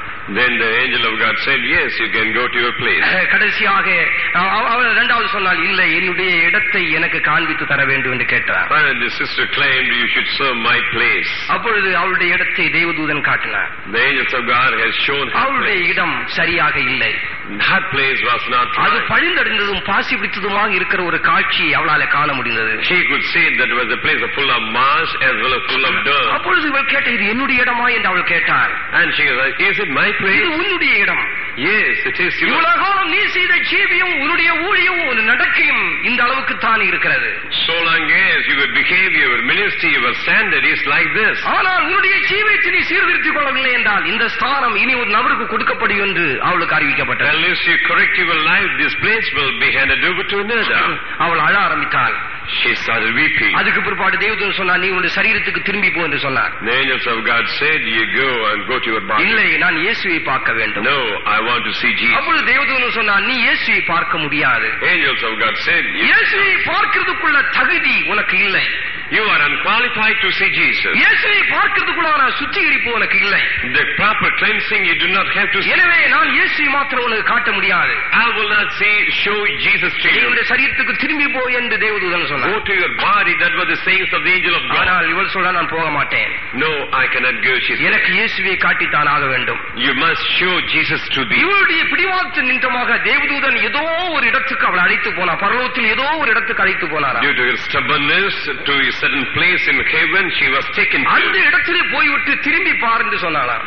Then taking her to that point, then the angels of God. இப்படி திரும்பி பார்க்கிறதான வேளையில பயங்கரமான ஒரு வெளிச்சம் அந்த கண்ணில் அடித்து கண்ணு குருடா போச்சு. அதாவது கண்ணு அப்படி இருந்து போச்சு. And when she could see in turning to a direction, she got blinded, seeing a great light. ஆனால் இயேசுவை பார்க்க அவளால முடியவில்லை. She could not see அந்த Jesus. வெளிச்சம் தன்னுடைய மூத்திர அடித்ததை கண்டபோது பயந்து, என்னை விட்டு விடுங்கள், நான் போய் விடுகிறேன் என்று அவள் சொன்னார். When she had an attack by the light, she said, leave me, I will go. அருமையானவர்களே, நம்முடைய ஆண்டவராகிய இயேசு கிறிஸ்து உயிர்த்தெழுந்த போது 40 நாள் வரையிலேயும் பூமியிலே மறு சரீரத்திலே அவர் சஞ்சரித்தார். Dear ones, while at the resurrection of the Lord Jesus Christ for the period of 40 days, he was living in the living body. அதுக்கு பிற்பாடு மகிமையின் சரீரத்தை பெற்றுக்கொண்டு பிதாவுடைய வலது பாரிசத்தில் சிங்காசனத்தில் அவர் அமர்ந்திருக்கிறார். Afterwards, receiving the glorious body, has been seated in the bosom of the Father. இப்பொழுது அவர் மகிமையின் சரீரத்திலே பிதாவுடைய சமூகத்திலே அவர் இருந்து கொண்டிருக்கிறார். Now he is in the place of the Father in the glorious பிதாவுடைய வலது பாரிசத்தில் ஏறி அமர்ந்ததான இயேசு கிறிஸ்து இதுவரையிலும் பூமியிலே இறங்கி வரவே இல்லை. Jesus Christ, who had been seated in the right side of the Father, till now he has not come down to the earth. கடைசி காலம் வரைக்கும் சபையை எடுத்துக்கொள்ளும்படியாக தம்முடைய மகிமையோடும் பிதாவுடைய மகிமையோடும் பரிசுத்த தூதருடைய மகிமையோடும் அவர் இறங்கி வருவார் என்று வேதத்திலே நாம் At படிக்கிறோம். the sound of the final trumpet, with this glory of the angels, with the glory of the Father, with the glory of the Spirit, he will come down to the earth. உயிர்த்தெழுந்ததான இயேசுவை யோவான் தரிசனத்திலே கண்டபோது மகிமையடைந்த இயேசுவை தரிசனத்தில் கண்டபோது அவன் செத்தவனை போல கீழே விழுந்தான். While John has seen the resurrected Jesus with his glory, like a dead body, he is laid down. தரிசனத்திலே கண்டபோதே அவன் செத்தவனை போல விழுந்தால் முகமாக தரிசிக்கிறதுக்கு அவனுக்கு எவ்வளவு பரிசுத்தம் தேவை என்பதை உன் வாழ்க்கையில் நீ சிந்திக்க மாட்டாயா? All he has become dead when he has seen in a vision, but the resurrected Jesus, when you see in your naked eyes, how much holiness you should have. அவர் பரிசுத்தராய் இருக்கிறதே போல ஒரு மனுஷன் தன்னை பரிசுத்தமாக்கி கொள்ளவில்லை என்றால் அவன் ஊழியக்காரனா இருந்தாலும் சரி, விசுவாசியா இருந்தாலும் சரி, மகிமையடைந்த இயேசுவை காண அவனால முடியாது. Unless we make sanctify ourselves as he is, whether he is a worker or a believer, the glorious Jesus, we cannot see him. இந்த காட்சியோடு அவள் சரீரத்துக்குள்ளே இறங்கி வந்தாள். With this scene, the light came into her body. அவள் சரீரத்துக்குள்ளே வந்து சேர்றதுக்கு 1.5 மணிக்கு நேரம் ஆயிட்டது. It took 1.5 hours. The life should come inside her body. அவள் சரீரத்துக்குள்ளே அந்த வந்தபோது அவள் எழும்பி அங்கிருந்து நடந்து அவள் ஃப்ரண்ட் சைடுல வந்தாள். When she came inside her body, she stood up and walked to the front side. அவள் அழுது கொண்டே இருந்தாள். She was crying. அதுக்கு பிற்பாடு மேலே போனவர்கள் சாட்சி சொல்லுங்கள் சொன்னபோது இந்த சகோதரி எழும்பி இதையெல்லாம் சாட்சியாக சொன்னார். When the time was given for giving the testimony, the sister was narrating all these things. சபையார் எல்லாரும் அழுதது. Our whole church wept. பெரிய கூக்குரலே சபையிலே உண்டாயிற்று. Lamentation was there. அருமையானவர்களே, மனுஷன் தேவனை காண வேண்டுமானால் பரிசுத்தத்தின் தகுதி இல்லாமல் அவரை நீங்கள் காணவே முடியாது. Dear ones, if man ought to see God with the quality of holiness, you cannot. பரிசுத்தம் இல்லாமல் தேவனை ஒருவனும் தரிசிக்க முடியாது. Holiness without which no man can see God. எனவே தான் சபையோடு பேசுகிறார், நான் பரிசுத்தராய் இருக்கிறது போல நீங்களும் பரிசுத்தராயிருங்கள். I whom is talking with you as I am holy, you should be also holy. பரிசுத்தம் இல்லாமல் ஒருவனும் தேவனை தரிசிக்க முடியாது. Without holiness nobody can see God. அப்படி என்றால் அருமையான தேவனுடைய பிள்ளையே, என்னுடைய ஜீவியத்துடைய பரிசுத்தம் தான் என்ன? Oh dear child of God, what is called to be holiness in your life? நீ தேவனுடைய சமூகத்திலே உன்னுடைய ஜீவியம் என்னவாகத்தான் காணப்படுகிறது? How would your life in the presence of God? உன்னை குறித்து உன்னுடைய சாட்சி தான் என்ன? What is your testimony about you? இது நீ கணக்கு பார்க்க வேண்டியதான நேரமாக இருக்கிறது. There is a time for taking account. கர்த்தநாமத்துக்கு மகிமை உண்டாதாக. Glory to God. இப்பொழுது இவன் பரலோகத்திலே இருக்க சொன்னால் இவனால இருக்க முடியாது. Even he is asked to be in heaven, he cannot. அவன் சொல்லுகிறான், என்னை விட்டு விடு, என்னை விட்டு விடு, நான் போய் விடுகிறேன், நரகத்திலே போய் விடுகிறேன். He tells, let me be taking leave, let me give to hell. கடைசியாக யமதூதர்கள் வாசலில் நின்று கொண்டிருக்கிறார்கள். The angels of devil were standing on the hill. அந்த தேவதூதன் அந்த ஆத்மாவை கொண்டு வந்து அந்த யமதூதருடைய கரத்திலே ஒப்படைத்தார்கள். The angels of God entrusted the soul in the hand of the angels of devil. தேவதூதர்கள் ஒரு வார்த்தையை சொன்னார்கள். The angels of God tell, இந்த ஆத்மாவை நரகத்தில் தள்ளாதே. don't put this soul inside the இந்த hell. மனுஷனை கொண்டு போய் சரீரத்திலே விடு. Then give this soul inside the body. இந்த ஆத்மாவோடு தேவதூதர்கள் ஒரு வார்த்தையை சொன்னார்கள். Unto the soul, the angels 15 வருடத்தை நான் உனக்கு கூட்டி தருகிறேன். Now I will give life to you. 15 வருடத்திலே நீ ரட்சிக்கப்பட்டு ஞானஸ்நானம் எடுத்து பரிசுத்த அபிஷேகம் பெற்று நீ பரிசுத்தமாய் ஜீவித்தால் உன்னுடைய ஸ்தானத்திலே நீ வந்து சேருவாய். In the period of 15 years, when you get saved and receive the anointing of the Holy Spirit and the proper baptism, then you will come to heaven. நீ அப்படி ஜீவிக்காத பட்சத்தில், if you don't live like உன்னுடைய that, 15 வயது முடியும் போது உனக்கு இருக்கிற ஒரே ஒரு மகளை நான் எடுத்துக்கொள்வேன். then after your 15 years, I will take only one daughter whom you have. கர்த்தருக்கு மகிமை உண்டாக. God be glorified. அவர் மரிக்கும் போது அவருக்கு இருந்ததான மகளுக்கு 5 வயது இருந்தது. At his time of death, his daughter was leading. அப்படி என்றால் இவன் ஜீவிக்கவில்லை என்றால் இவன் 15 வருடம் முடியும் போது இவள் 20வது வயசில் இவள் சாக வேண்டும். If he couldn't live at the age of 20, this daughter had to be died. இந்த வாக்குறுதியின் பேரிலே சொல்லி இவனை திருப்பி சரீரத்துக்கு அனுப்பப்பட்டது. And given this promise, and the life was sent to his body. இந்த சரீரத்துக்குள்ளே வந்து அந்த மனுஷன் எழும்பி இதெல்லாம் பேசுகிறான். The man came with the life. The man came to his body and he was talking all this thing. கர்த்தருக்கு மகிமை உண்டாக. To God be glory. அருமையானவர்களே, இந்த மனுஷன் நன்றாக ஜீவிக்க ஆரம்பித்தான். The man started leading a good life. கிருபாசனம் என்கிறதான சபையிலே அவன் போய் சேர்ந்தான். Now he has joined a church called Kribasanam. அங்கே சில காலம் அவன் விசுவாசியாக இருந்தான். For a certain time he had been a believer. இவன் துன்மார்க்கனாயிருந்த நாட்களிலே இவன் பெரிய வேசித்தனம் பண்றவனாக இருந்தான். At the time of evil life he was a fornicator. என்று சொன்னா அவன் பெரிய லட்சாதிபதி, ஏராளமான சொத்து அவனுக்கு. Great lacquer, he got much treasure. எனவே அவன் மோசமாக ஜீவித்த ஒரு மனுஷன். Various life he had been leading. இவன் கொஞ்ச காலம் தான் இந்த சபைக்குள்ளே விசுவாசியாக ஜீவிக்க முடிந்தது. இருந்தது. Only for a certain time he could be a believer inside the system. மறுபடியுமாக இவன் பழகி வந்ததான எல்லா பெண்களும் வந்து மறுபடியும் இவனை பிடித்து மறுபடியும் அந்த பழைய விதத்திலே அவனை கொண்டு போய்விட்டான். Once again all the harlots took hold of him to the bad life. அவன் மோசமாகவே ஜீவித்தான். He started a wicked life. அவன் பிற்பாடு கோயிலுக்கு போறதில்லை.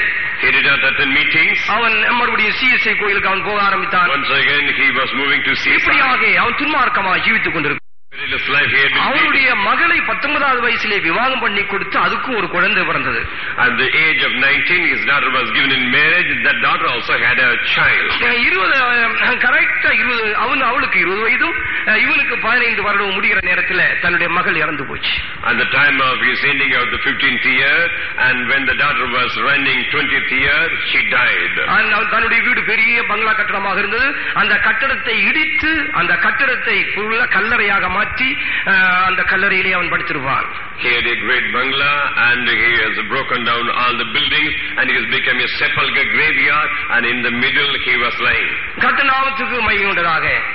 அருமையானவர்களே, நரகம் ஒன்று உண்டு என்று போய் வந்தவன் சாட்சி சொல்லுகிறான். There is a place called hell. One who has gone there, he testifies. அவன் நரகத்துக்கு போய் வந்தும் கூட அவனாலே பரிசுத்தமாக ஜீவிக்க முடியவில்லை. Though he has gone to the hell, he could not live a good life. மனுஷனை பரலோகத்திலே போறதுக்கு எல்லா சக்திகளும் தடுத்துக் கொண்டே இருக்கிறது.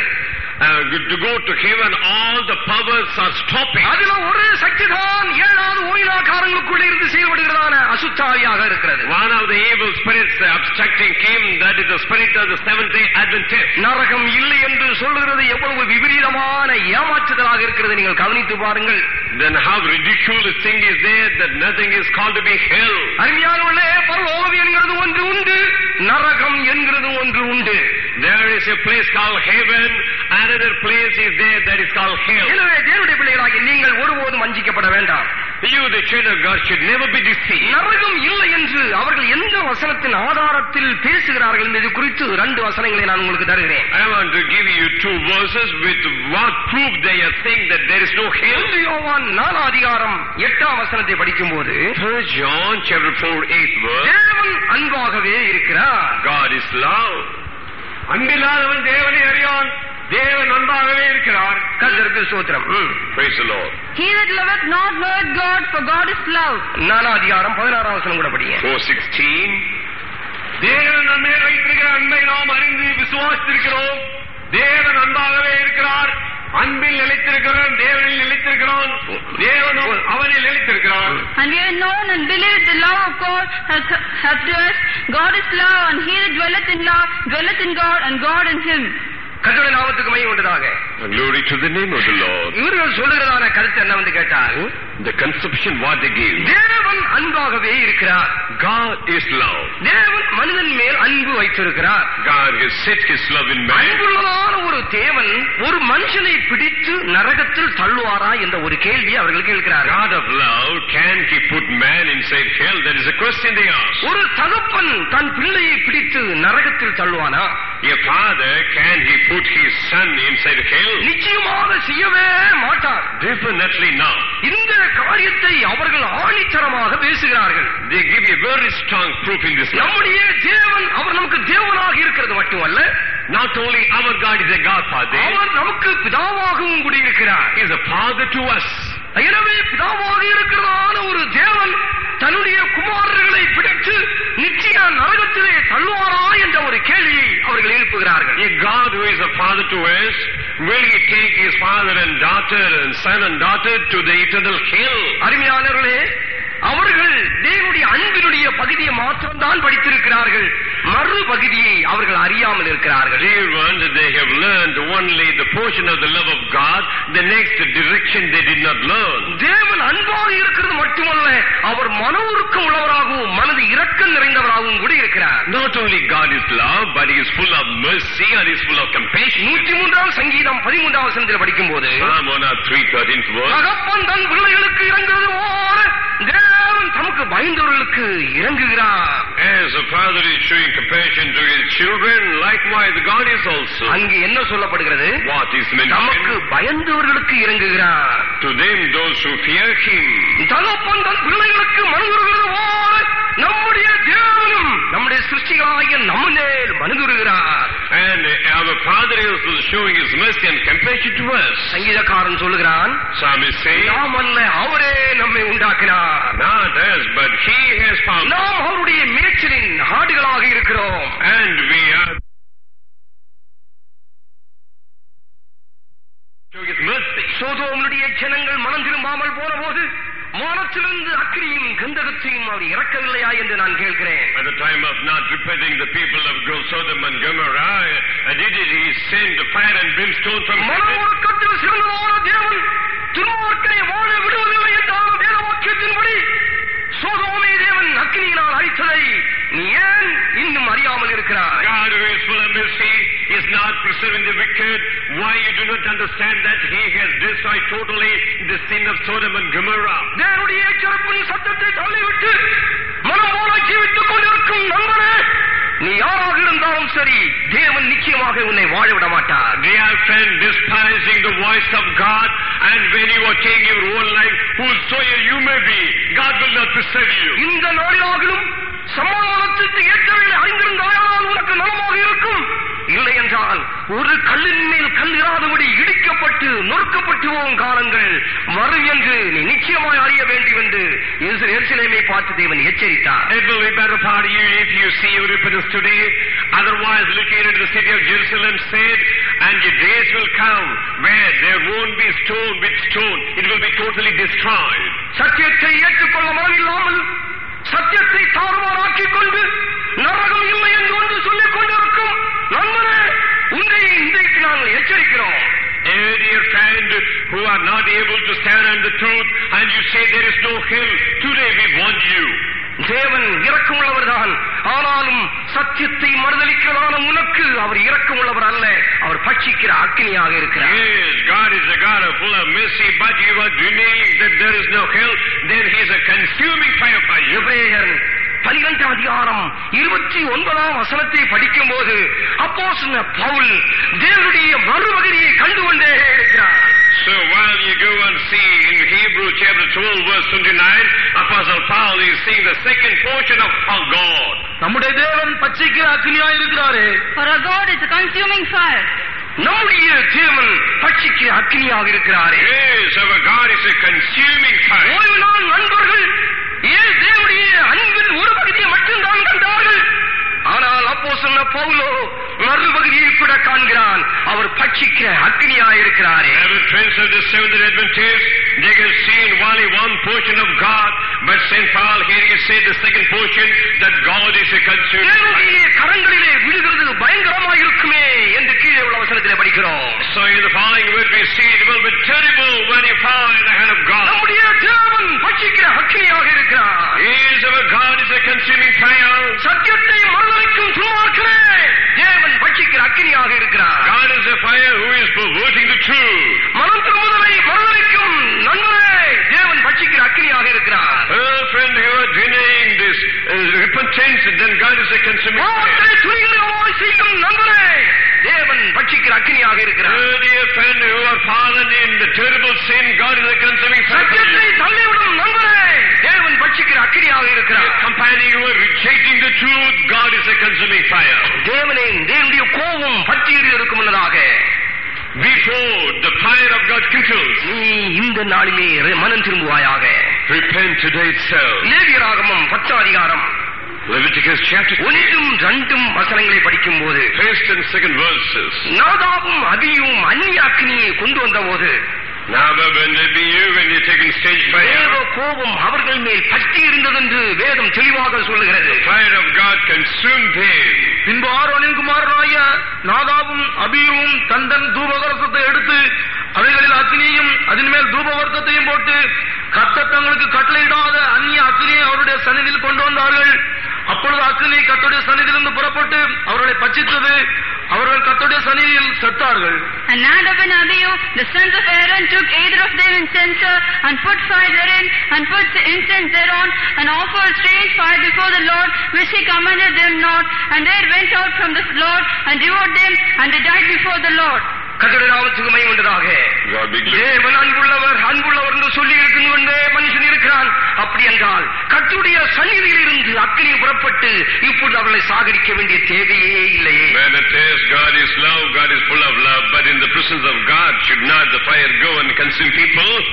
அந்நிய அக்கினி கொண்டு வந்த போது தேவ கோபம் அவர்கள் மேல் பற்றியதை காண்கிறோம். When the strange fire was brought in, the fire of God consumed. சத்தியத்துக்கு மாறாக பேசிக் கொண்டிருக்கும் நண்பனே, சத்தியத்தை அவமதிக்கும் நண்பனே, சத்தியத்தை தள்ளிவிடும் நண்பனே, சத்தியத்துக்கு விரோதமாக எதிர்த்து நிற்கும் நண்பனே, தேவ கோபம் உன்மேல் பற்றி எறிகிறதை நீ ஏன் அறியாமல் இருக்கிறாய்? Oh friend, you are always despising the truth, you are rejecting the truth, you are putting with the truth, you are neglecting the truth. Why don't you understand the fire of God? நரகம் இல்லை என்று நீ சொல்லி ஜனத்தை நரகத்தின் பாதையில் நடத்திக் கொண்டிருக்கிறாய். தேவ கோபம் உன்மேல் பற்றி எறிகிறதுக்கு முன்னதாக இன்றைக்கு நீ மனம் திரும்ப மாட்டாயா என்று நான் உன்னை கேட்கிறேன். You say there is no place called hell, but you are leading the people towards hell. Don't you understand this too? தேவன் பட்சிக்கிற அக்கினியாக இருக்கிறார். God is a consumer. மன உருக்கத்தில் சிறந்ததான தேவன் நீ மனம் திரும்ப வேண்டும் என்று கேட்டுக்கொண்டே இருக்கிறார்.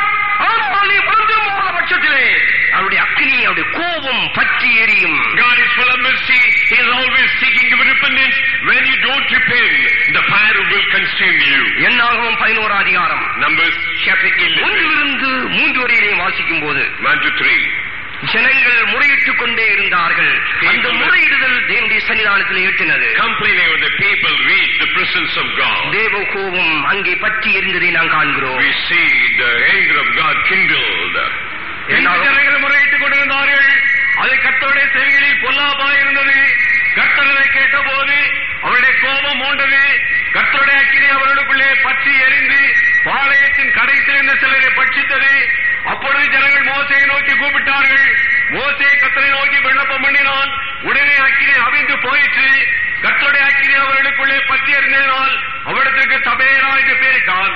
And when people complained, he displeased the Lord, and the Lord heard it, and his anger was kindled, and the fire of the Lord burnt among them, and consumed them, that they were the uppermost parts of the camp. And the people cried unto Moses, and when Moses prayed unto the Lord, the fire was quenched. And when he called the name of the place Taberah, because the fire of the Lord burnt among them.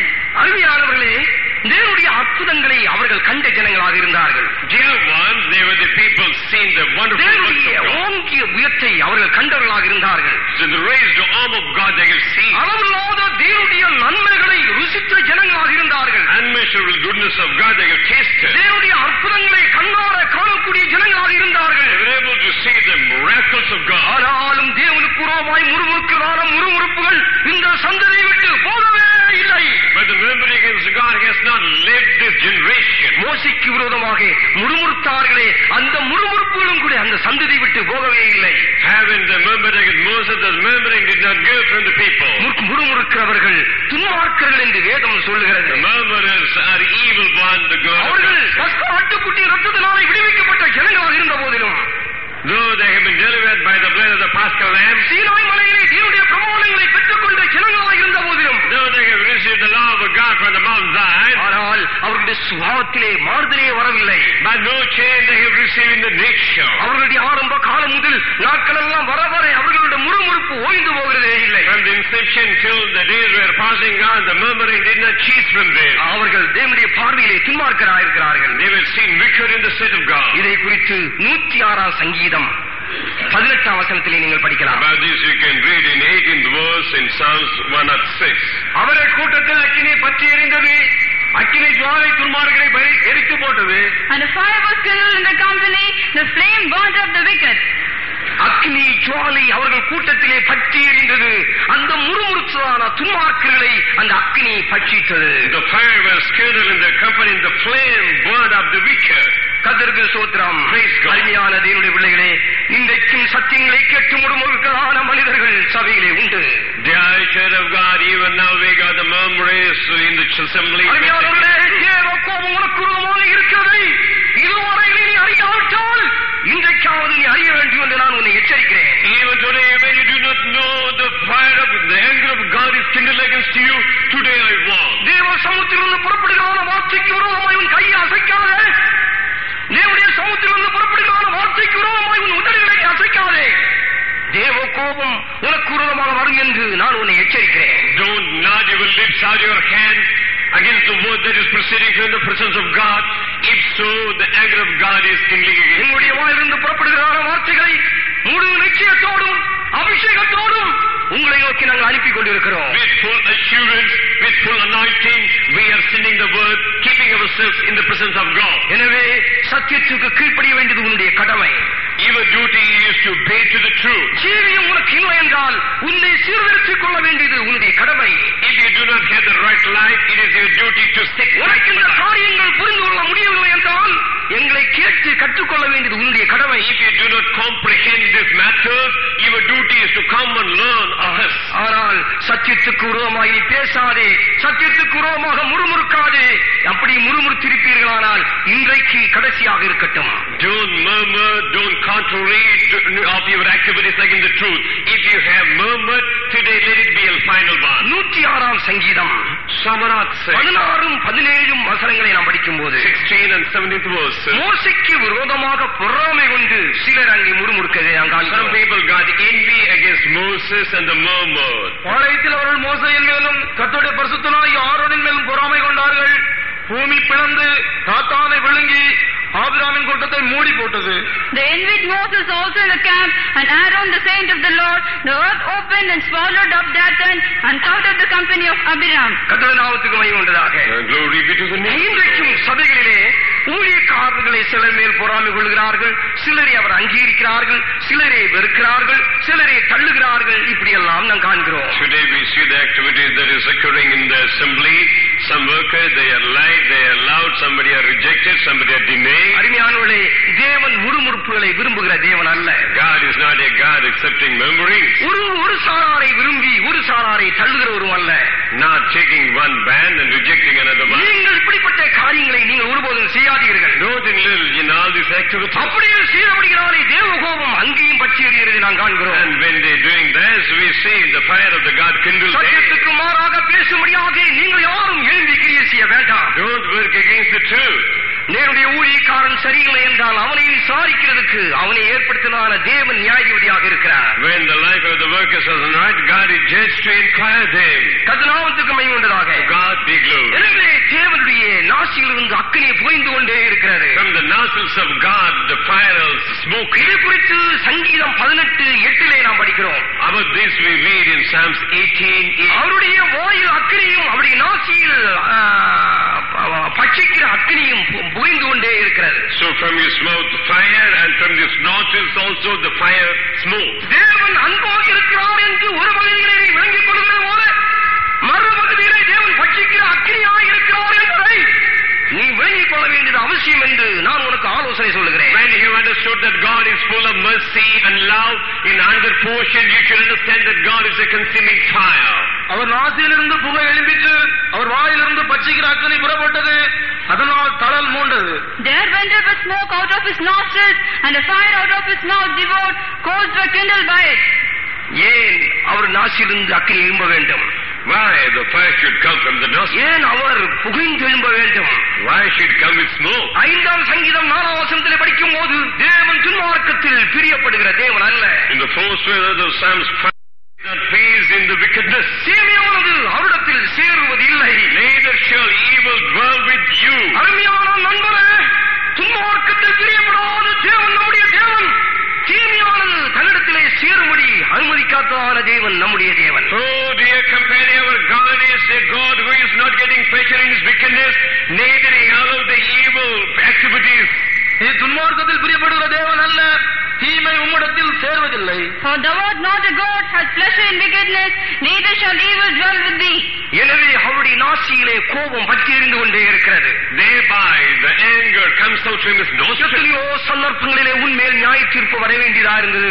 ஆனாலும் தேவனுடைய ஊழியர்கள் உனக்காக பரிந்து பேசுவது நிமித்தம் நீ காக்கப்பட்டு கொண்டு வருகிறாய். On many occasions the judgment of God had to be on you, but because of this pleading of the workers of God it is stopped. சோதோமை அழிக்க தேவன் திட்டம் வகுத்தார். God has planned to destroy Sodom. ஆபிரகாமுக்கு கர்த்தர் இதை சொல்லிக் கொடுத்தார். God told to Abraham. உடனே Abraham லோத்துக்காக போய் பரிந்து பேசுகிறார். The Lord was praying for Lot. ஆண்டவரே 50 நீதிமான்கள் இருந்தால், 40 நீதிமான்கள் இருந்தால், 30 நீதிமான்கள் இருந்தால், 20 நீதிமான்கள் இருந்தால், 10 நீதிமான்கள் இருந்தால் அந்த பட்டணத்தை அழிப்பீரோ என்று கேட்கிறார். Oh God, will you destroy the city if there had been 50 or 40 or 30 or 20 or 10 or even one man of just?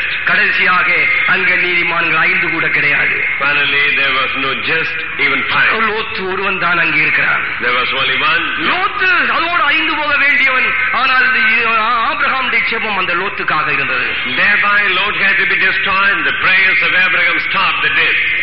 ஆபிரகாமுடைய ஜெபத்துக்கு இறங்கி லோத்தை தேவன் கரம் பிடித்து இழுத்து ஜீவன் தப்பும்படியான அந்த மலைக்கு ஓடி என்று கர்த்தர் அவனோடு பேசினார். Show the mercy to the prayer of Abraham, and the Lord is drawn by the hand of Lot and so run into the mountain. இன்றைக்கும் நீ செய்தான பாவத்தின் காரணமாக எப்பொழுதோ உன் குடும்பத்துக்கு நியாய தீர்ப்பு வந்திருக்க வேண்டும்.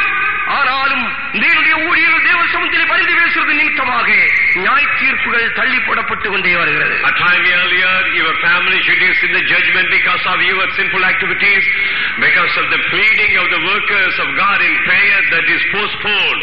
ரோமர் 1:2 படிக்கும் போது அவருடைய நீடிய பொறுமை, அவருடைய சாந்தம், அவருடைய தயவு இவைகளை நீ அலட்சியம் பண்ணுகிறாயோ? The book of Romans chapter 1 verse 2, do you dispersing his great patience, his compassion, his full of mercies? தேவன் பொறுமையாக இருக்கிற காலத்தை நீ ஏன் அலட்சியம் பண்ணி கொண்டிருக்கிறாய்? Why are you dispersing the patience of God? அவருடைய சமூகத்திலே கோபம் பற்றி எரிகிறது என்பதை நீ ஏன் அறியாமல் இருக்கிறாய்? Why don't you understand the fire is kindled in his presence? தேவனுடைய ஊழியக்காரர்கள் எவ்வளவு காலம் உனக்காக பரிந்து பேச முடியும்? How long the workers of God will advocate for you? ரோமர் 2:4 2:4 Romans. அல்லது தேவனை குணப்படும்படி உன்னை எவரும் அறியாமல் அவருடைய தயவு, பொறுமை, நீடிய சாந்தம் இவைகளின் ஐஸ்வர்யத்தை அசட்டை பண்ணுகிறாயோ? Or despise thou the riches of his goodness and forbearance and long suffering, not knowing the goodness of God leading thee to repentance? கர்த்தனாவுக்கு மகிமை உண்டாக. God be தேவனுடைய பொறுமையை நீ அலட்சியம் பண்ணி கொண்டிருக்கிறாயோ? And are you disgracing the forbearance of God? எனவே அருமையான சகோதரனே, தேவனுடைய பகுதியிலே ஒரு பகுதியில் அவர் பட்சிக்கிற அக்கினியாக இருக்கிறார். அதே வேளையிலே மறுபக்கத்திலே நீ மனம் திரும்புவாயானால் உனக்கு இரக்கம் செய்ய முடியாத மன உருக்கத்தில் சிறந்தவராகவும் அவர் They are comparing one aspect in one side, God is a consuming fire. At the same time, God is full of mercy and compassion when you are feeling நீ it. மனம் திரும்பாத பட்சத்தில் If you don't repent, மரண ஆயுதங்களை உனக்கு நேராக AV விடுகிற தேவனும் நானே என்று அவர் சொல்லுகிறார். God also says, I am God who is sending with the arrows of death. இதை குறித்து சங்கீதம் 7:13 நீங்கள் படிக்க முடியும். About this in the book of Psalm chapter 7 verse 14 you can read. 7:13 7:13. அவருக்கு மரணாயுதங்களை ஆயத்தம் பண்ணினார், தம்முடைய அம்புகளை அக்கினி அம்புகளாக்கினார். He had also prepared for him the instruments of death. He ordained his arrows against his persecutors. அவனுக்கு விரோதமாக மரண ஆயுதங்களை ஏவி விடுகிறார். அவனுக்கு விரோதமாக அக்கினி அம்புகளையும் கூட அவர் தயார் பண்ணி கொண்டே இருக்கிறார். Against him he is preparing the instruments of death, and against him is also organized the arrows of persecution. இந்த வேத வாக்கியங்களை நாம் படிக்கும் போது தேவன் அன்புள்ளோட தேவன் என்பது அல்லவா நமக்கு விளக்கி காட்டுகிறது. So when we go under this word of God, shouldn't it show that God is a God of love? அவர் அன்பில்லாத தேவன் அல்ல, அவர் அன்புள்ள தேவன் தான். Yes, he is not the God of love, but he is the God of love. அடங்காமல் போவாயானால், but when you don't abide, என்னுடைய எச்சரிப்பின் சத்தத்தை நீ அடங்காமல் போவாயானால், when you cross my warning voice, என்னுடைய அன்புக்கு நீ மாறாய் போவாயானால், when you go against my love, நீ ஞானம் அடையாமல் சாகிறவனாக இருப்பாய். then you will die without sin. யோபு 36:12 அதை குறித்து நீ படிக்கலாம். Because Job chapter 36 அடங்கார்களே ஆகில் ஞானம் அடையாமல் அவர்கள் அழிந்து போவார்கள். So when you don't abide without sins, they will be destroyed. எனவே மனிதன் அடங்கி கீழ்ப்படிந்து அவரை ஆராதிக்க வேண்டியது அவசியமாக இருக்கிறது. Thereby man should obey and he should serve the Lord. அடங்கார்களே ஆகில் பட்டயத்துக்கு இரையாகி ஞானமடையாமல் மாண்டு போவார்கள். But if they obey not, they shall perish by the sword, and they shall die without knowledge. இன்னும் ஏசாயா 1:20. And book of Isaiah chapter 1 verse 20. ஏசாயா 1:20. மாட்டோம் என்று எதிர்த்திருக்கிறார்கள், பட்டயத்துக்கு இரையாவீர்கள், கர்த்தரின் வாய் இதை சொல்லிற்று. மாட்டோம் என்று எதிர்த்து நிற்பீர்களாயில் பட்டயத்துக்கு இரையாவீர்கள், கர்த்தருடைய வாய் இதை சொல்லிற்று. And if you refuse and rebel, and you will be devoured by the sword. The prophet has not spoken. தேவனுடைய எச்சரிப்பின் சத்தத்துக்கு நீ மனம் திரும்ப வேண்டியது அவசியமாக இருக்கிறது. It is needful on your part to repent to the warning voice of God. நரகம் இல்லை என்று சொல்லும் நண்பனே, நீ இன்றைக்கு மனம் திரும்ப வேண்டும். And oh companion, you say there is no repentance, you should repent today. அக்கினி அம்புகளை மரண ஆயுதங்களை உனக்கு நேராக திருப்புறதுக்கு முன்னதாக நீ மனம் திரும்புவாயாக. So before the arrows of persecution and the instrument of death is directed against you, நீ மனம் திரும்புவாயானால் அவருடைய இரக்கத்தையும் அவருடைய அன்பையும் நீ காண முடியும். while unrepenting, you can see His mercy and love. நீ மனம் திரும்ப மறுத்து விடுவாயானால் தேவ கோபம் பற்றி எறிந்து தேவன் தண்டனைக்குள்ளாகிறதையும் நீ அறிய முடியும். Delaying the repentance, the fire of God will kindle and you can see the anger. 50ஆம் சங்கீதம் 22ஆம் வசனத்தை படிக்கும் போது Psalms 50 verse 22. தேவனை மறக்கிறவர்களே இதை சிந்தித்துக் கொள்ளுங்கள், இல்லை என்றால் நான் உங்களை தீரை போடுவேன், ஒருவனும் என் கரத்திலிருந்து உங்களை விடுவிக்க முடியாது. Now consider this, he that forget God, lest I tear you in pieces and there be none to deliver. இன்னும் 53 படிக்கும் போது 53.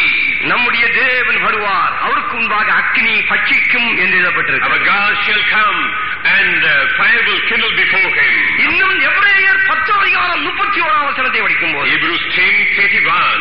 ஜீவனுள்ள தேவனுடைய கரங்களில் விழுகிறது மனுஷனுக்கு பயங்கரமாய் இருக்குமே. It will be terrible on the part of man to fall on the hand of the living God. வாசிங்கள், ஜீவனுள்ள தேவனுடைய கைகளில் விழுகிறது பயங்கரமாய் இருக்குமே. It is a fearful thing to fall into the hands of the living God. ஆம், அருமையான தேவனுடைய பிள்ளையே, தேவனுடைய கரங்களிலே நீங்கள் விழாதீர்கள். Dear child of God, don't fall in the hand of the God. மனம் திரும்பாமல் போனால் நீங்கள் எல்லாரும் கெட்டு போவீர்கள்.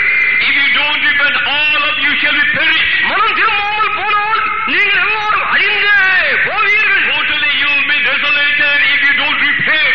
யார் சொன்ன வார்த்தை? Whose words are they? இயேசுவே சொல்லுகிறார். Jesus himself. லூக்கா 13 அதிகாரம் Luke chapter 15, 3 to 5 வரை வாசிக்கும் போது அதை விளங்கிக் கொள்ள முடியும். 3 to 5. அப்படி அல்ல என்று உங்களுக்கு சொல்லுகிறேன், நீங்கள் மனந்திரும்பாமற் போனால் எல்லாரும் அப்படியே கெட்டு போவீர்கள். சிலோவாமிலே கோபுரம் விழுந்து 18 பேரை கொண்டது. எருசலேமில் குடியிருக்கிற மனுஷர் எல்லாரும் அவர்கள் குற்றவாளிகளா இருந்தார்கள் என்று நினைக்கிறீர்களோ? அப்படி அல்ல என்று உங்களுக்கு சொல்லுகிறேன், நீங்கள் மனந்திரும்பாமற் போனால் எல்லாரும் அப்படியே கெட்டு போவீர்கள் என்றார். I tell you nay, but except ye repent, ye shall all likewise perish. All those 18 upon whom the tower of Siloam fell, and slew them, think ye that we are sinners above the men that dwelleth in Jerusalem? I tell you nay, but except ye repent, ye shall all likewise perish. மனுஷன் மனம் திரும்ப வேண்டும் என்று கர்த்தர் சொல்லுகிறார். Lord says men should repent. நீங்கள் மனம் திரும்பாவிட்டால் எல்லாரும் அவண்டமாகவே கெட்டு போவீர்கள். Likewise they will perish if you don't repent. சிலுவையிலே கோபுரம் விழுந்து எத்தனையோ பேர் செத்து போய்விட்டார்களே, அதே போல உனக்கும் தண்டனை உண்டு.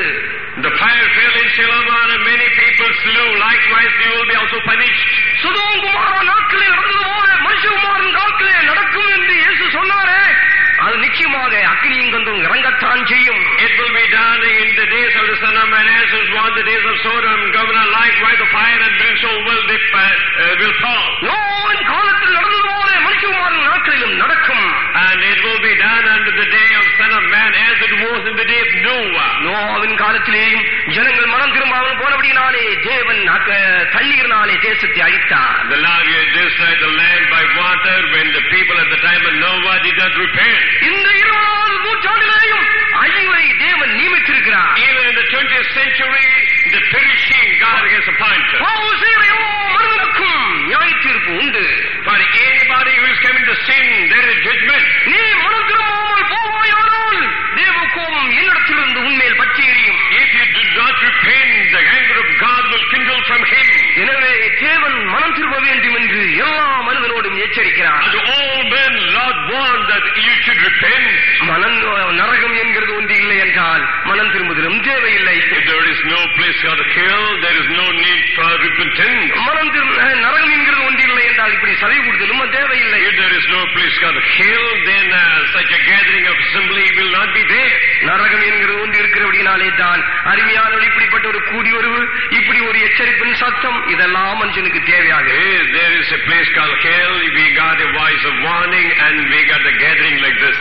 ஆனபடினால நீங்கள் மனம் திரும்பாமல் தயவு செய்து கெட்டு போகாதீர்கள். Don't be perished, not repenting. நியாயம் தீர்க்கப்பட்ட மனுஷனோடு நீங்களும் நியாயம் தீர்க்கப்படாமல் இருக்கும்படியாக உங்களை நீங்கள் விடுவித்துக் கொள்ளுங்கள். Along with the judged man, be not be judged, be relieved.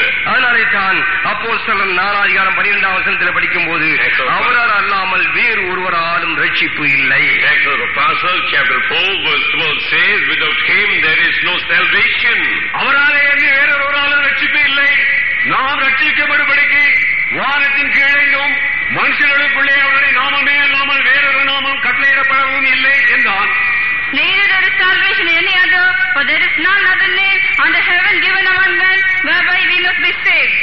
நரகம் என்று ஒன்று உண்டு என்று இந்த பூமியிலே எச்சரிப்பை விடுவித்தவர் ஆண்டவராகிய இயேசு கிறிஸ்து. The Lord Jesus Christ is the one who has given the warning voice that there is a place called hell. மோட்சத்தை குறித்தும் நரகத்தை குறித்தும் தெளிவாக போதித்த ஒருவர் ஆண்டவராகிய இயேசு கிறிஸ்து. The Lord Jesus Christ is the one who has taught very clearly about hell and heaven. மெய் வழியை குறித்தும் பொய் வழியை குறித்தும் தெளிவாக எச்சரித்தவர் ஆண்டவராகிய இயேசு The Kristu. Lord Jesus Christ spoke very well about the truthful way and the lying way. பாவம் செய்கிறவன் நரகத்திலே தள்ளப்படுவான் என்று தெளிவாக பேசுகிறவர் ஆண்டவராகிய இயேசு கிறிஸ்து. Clearly the Lord Jesus Christ spoke, if you commit sin, you will be put down to hell. அங்கே அக்கினி அவியாமலும் புல் சாகாமலும் இருக்கு என்று தெளிவாக சொன்னவர் ஆண்டவராகிய இயேசு The Kristu. Lord Jesus Christ also said the fire will not be quenched and the worm will not die. அருமையானவர்களே, எனவே நரகம் ஒன்று உண்டு என்று நீங்கள் அறிய வேண்டியது அவசியமாக. Therefore you should understand there is a place called hell. எனவே தான் அப்போஸ்தலன் சொல்கிறார், இந்த நரகத்துக்கு தப்புறதுக்கு அவராலே அன்றி வேறு வழி இல்லை. Father Paul says, without him there is no way to have an escape from the hell. அவராலே அல்லாமல் ரட்சிப்பு ஒருவராலும் இல்லை. But by him there is none for the salvation. நரகத்தை எச்சரிப்பை கொடுத்ததான இயேசு சொல்லுகிறார், நானே உன் ரட்சிப்பு.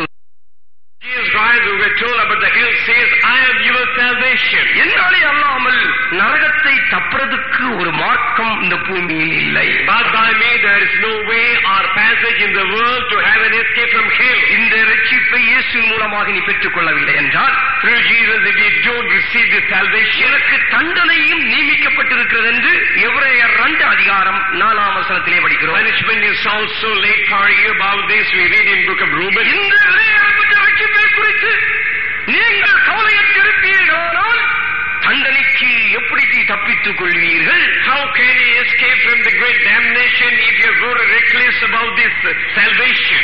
அடையாளங்களினாலும் அற்புதங்களினாலும் பலவிதமான பலத்த செய்கைகளினாலும் தம்முடைய சித்தத்தின்படி பகிர்ந்து கொடுக்கிற பரிசுத்த ஆவியின் வரங்களினாலும் தேவன் தாமே சாட்சி கொடுத்ததுமாயிருக்கிற இவ்வளவு பெரிதான ரட்சிப்பை குறித்து நாம் கவலையற்றிருப்போமானால் தண்டனைக்கு எப்படி தப்பித்துக் கொள்வோம்? For if the word spoken by angels was steadfast, and every transgression and disobedience received a just recompense of reward, how shall we escape if we neglect so great salvation?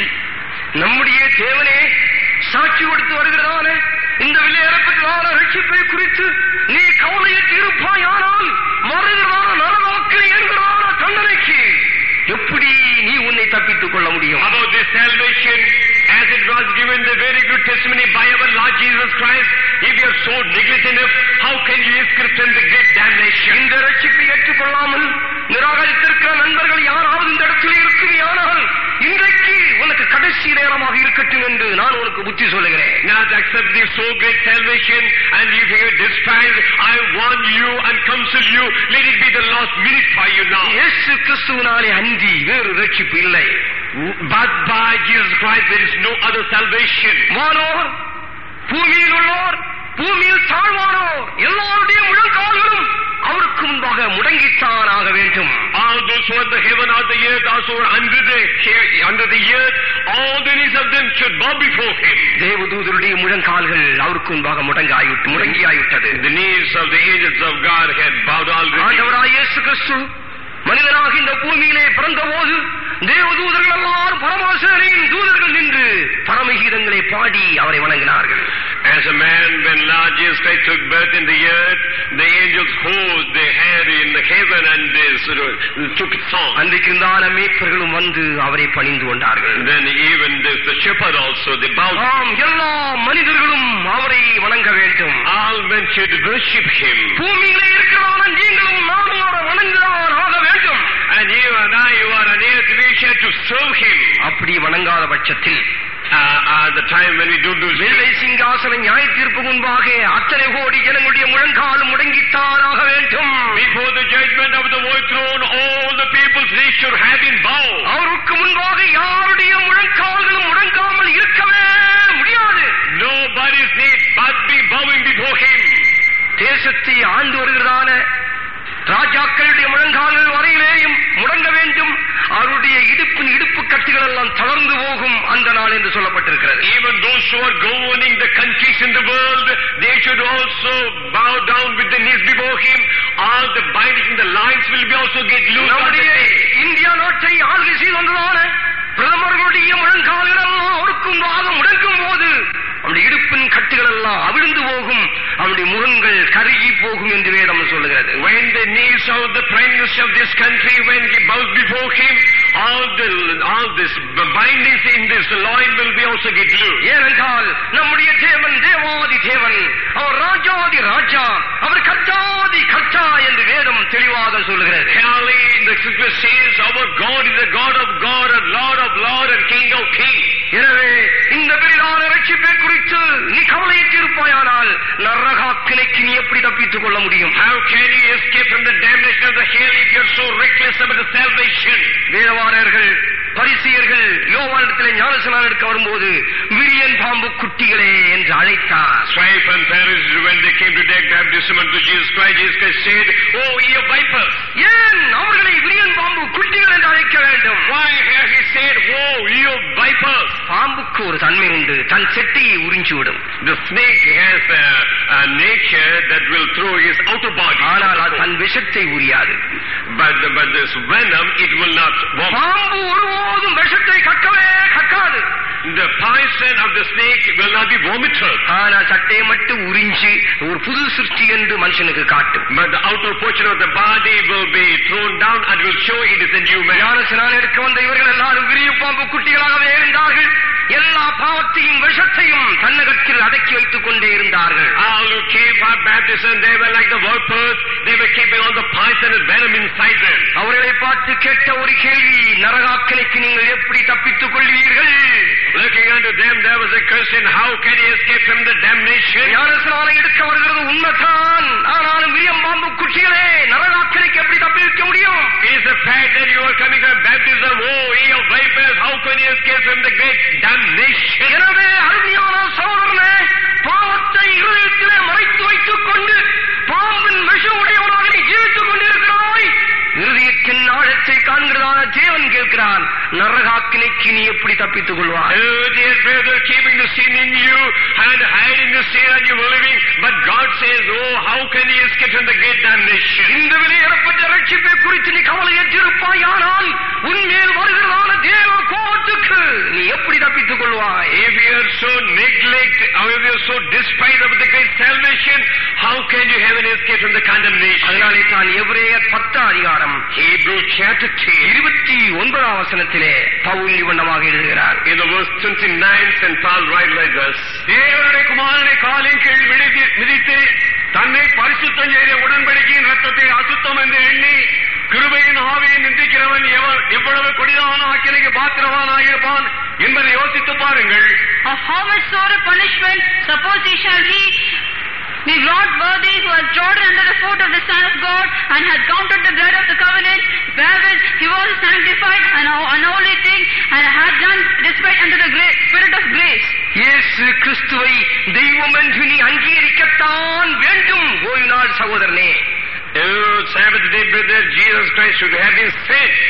அவர் உனக்காக உன்னை பரிசுத்தமாக்கும்படியாக கல்வாரியிலே தொங்கி இருக்கிறார். For you to make you holy, he hung on the cross of Calvary. செய்யும்படியாக தன்னுடைய இரத்தத்தை உனக்காக உடன்படிக்கை இரத்தமாக அவர் வந்திருக்கிறார். To make you holy by his blood, with the blood of covenant he has come. அதுதான் சொல்லப்படுகிற தேவனுடைய குமாரனை காலின் கீழ் மிதித்து உடன்படிக்கை இரத்தத்தை அசுத்தம் என்று எண்ணுகிறவன் எவ்வளவு கொடிதான ஆக்கினை தீர்ப்புக்கு பாத்திரவானாயிருப்பான் என்பதை யோசித்து பார் ஓய்வு நாள் சகோதரனே.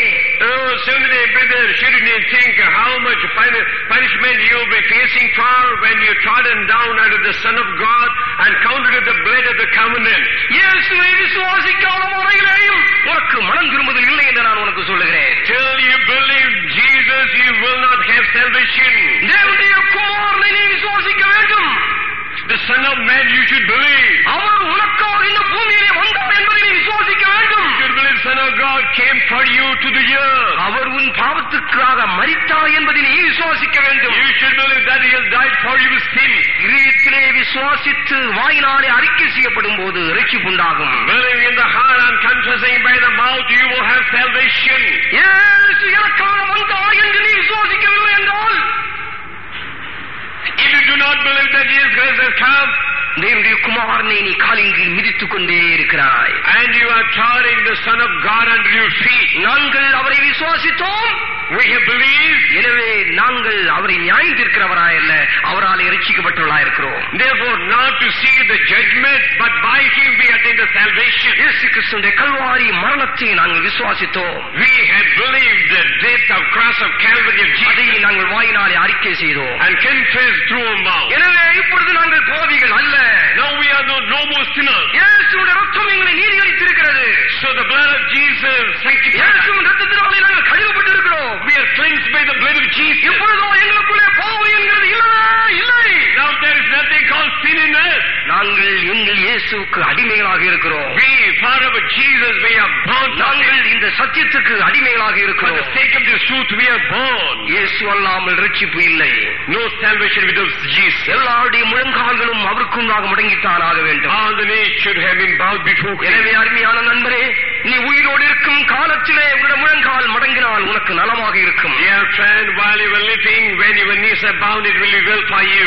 நீ முடங்காமல் போவாயானால், If you don't bend, இந்த உயிரோடு இருக்கும் நாட்களிலே உன்னுடைய முழங்கால்களை நீ முடக்காமல் போவாயானால், during your living time, when you don't bound your knees, நீ துன்மார்க்கன் என்று அழைக்கப்படுகிறாய். you are called wicked. தேவனை மறக்கிறவர்கள் துன்மார்க்கன். Those who forget God, they are wicked. தேவனை தள்ளி விடுகிறவர்கள் துன்மார்க்கர்கள். Those who put God away, they are wicked. தேவனை பரிகசிக்கிறவர்கள் துன்மார்க்கர்கள். Those who mock God, they are wicked. இயேசுவினுடைய கல்வாரி மரணத்தை பரிகசிக்கிறவன் துன்மார்க்கன். Those who despise the death of cross of Calvary of Jesus, they are wicked. துன்மார்க்கனும் தேவனை மறக்கிறவர்கள் எல்லாரும் நரகத்திலே தள்ளப்படுவார்கள்.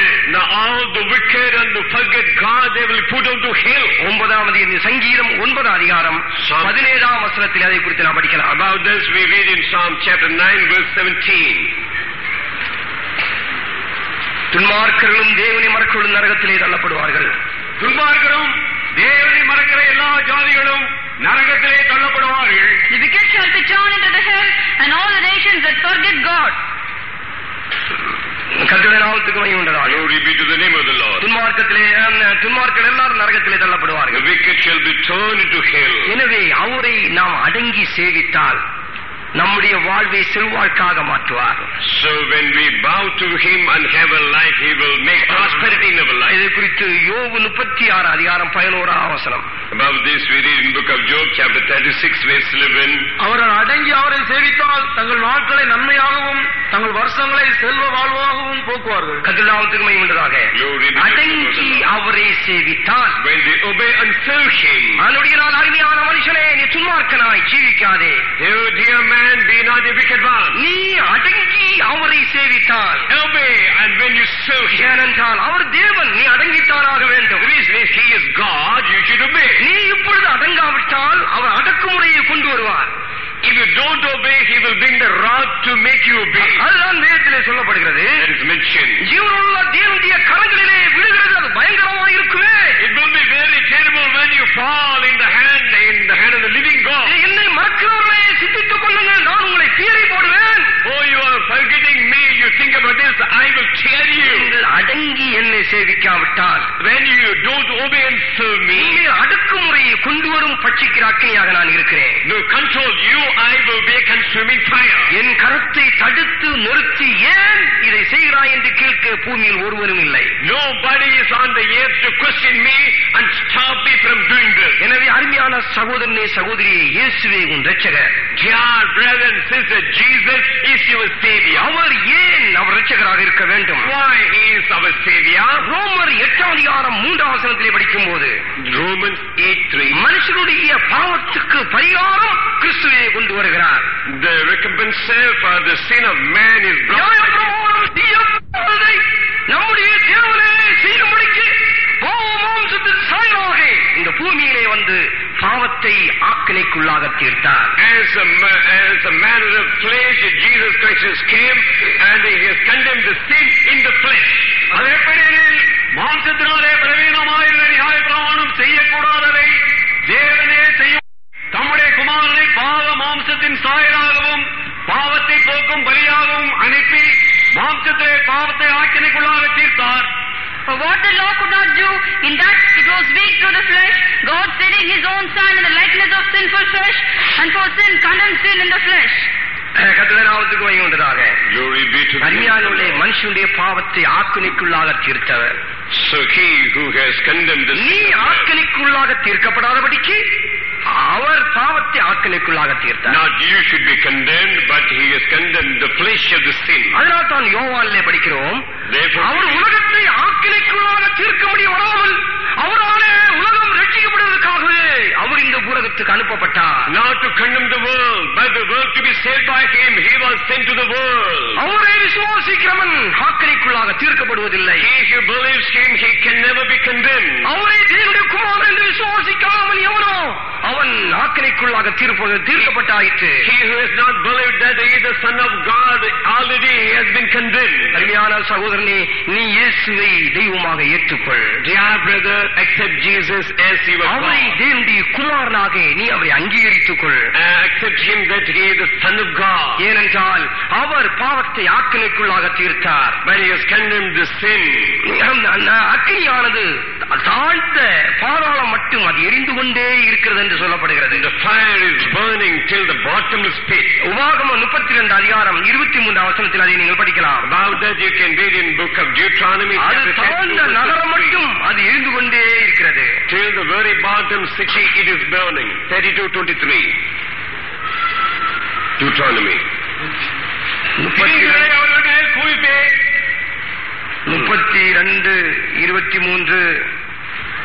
32:23. 22. For your fire is kindled in mine anger. என் கோபத்தினால் அக்கினி பற்றி கொண்டது, அது தாழ்ந்த நரகம் மட்டும் எரியும், அது பூமியையும் அதன் பலனையும் அழித்து பர்வதங்களின் அஸ்திவாரங்களையும் வேக பண்ணும். பூமியும் அதன் பலனை அழித்து தாழ்ந்த நரகம் மட்டும் அது உன்னை எரிக்கும்.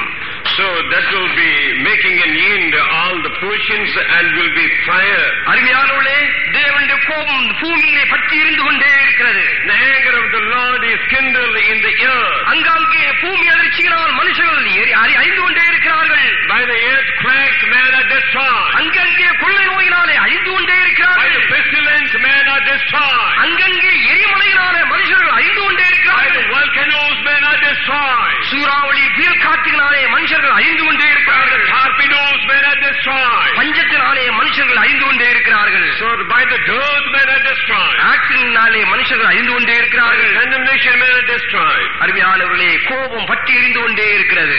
So the anger of God is kindled. பூமியிலே அங்கங்கே அழிவுகள் சம்பவித்துக் கொண்டிருக்கிறது. There and there destruction occurs on the earth. 18 பேர் கோபுரம் இடித்து விழுந்து அழிந்தது போல ஆங்காங்கே அழிவு சம்பவித்துக் கொண்டே இருக்கிறது. And the tower has fallen still over and killed the people. Then and there the people are destroyed. ஆனால் இந்த அழிவு நடந்த இடங்களிலெல்லாம் நீங்கள் விசாரணை செய்து பாருங்கள், தேவனுடைய பிள்ளைகள் அழிக்கப்பட்டிருக்க மாட்டார்கள். But make an inquiry in all the destroyed places, but the children of God has not seen the death.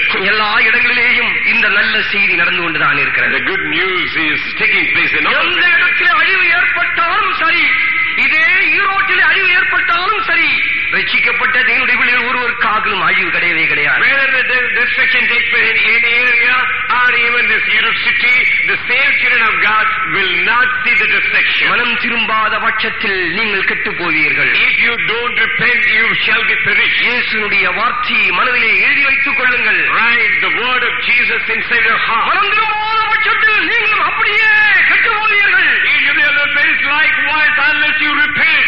எல்லா தேவனுடைய பிள்ளைகளும் கண்களை மூடுங்கள். Children of God, close your eyes. அருமையான தேவனுடைய பிள்ளைகளே, நம்முடைய வீட்டை ஆராய்ந்து பார்ப்போம். Search your life. நரகம் என்கிறது ஒன்று உண்டு என்பது உங்களுக்கு திருஷ்டாந்தப்படுத்தி இருக்கிறேன். I have proved that there is one called hell. இன்னும் தொடர்ந்து தூதுகளிலே இந்த நரகத்தை குறித்து நீங்கள் படிக்கலாம். Continuously in the messages you can learn. தேவன் அன்புள்ளவர் என்று பேசி ஜனங்களை வசீகரித்து நரகத்துக்கு நேராக சொல்லாதீர்கள். People are enticed and be not be told that God is love. நரகம் என்று பேசும்போது சிலருக்கு அது பிடிக்கிறதில்லை, அவர்கள் எழுதி போகிறார்கள். And where it is talked about hell, it is not liked by some ஆனால் people. தேவன் அன்புள்ளவர் என்று பேசினால் வெளியே நிற்கிறவங்க கூட உள்ள வந்து உட்கார்றதுக்கு தான் விரும்புகிறார். But when it's taught God is love, even outside is also like ஏனென்றால் என்ன பாவம் செய்தாலும் மன்னிப்பு இருக்கிறதே என்று அவர்கள் யோசித்துக் கொள்கிறார்கள். God who sin is committed, there is forgiveness. ஆம், கர்த்தர் மனவுருக்கத்தில் சிறந்தவர். அவரே போல மனதுருகிறதுக்கு உலகத்தில் ஒருவரும் இல்லை. God is full of mercy, like him there is nobody on the earth. ஆனால் நியாய தீர்ப்பில் அவர் பயங்கரமானவர். But he is terrible in the judgment. அவருடைய பாதங்கள் வெண்கலம் போன்ற போதும்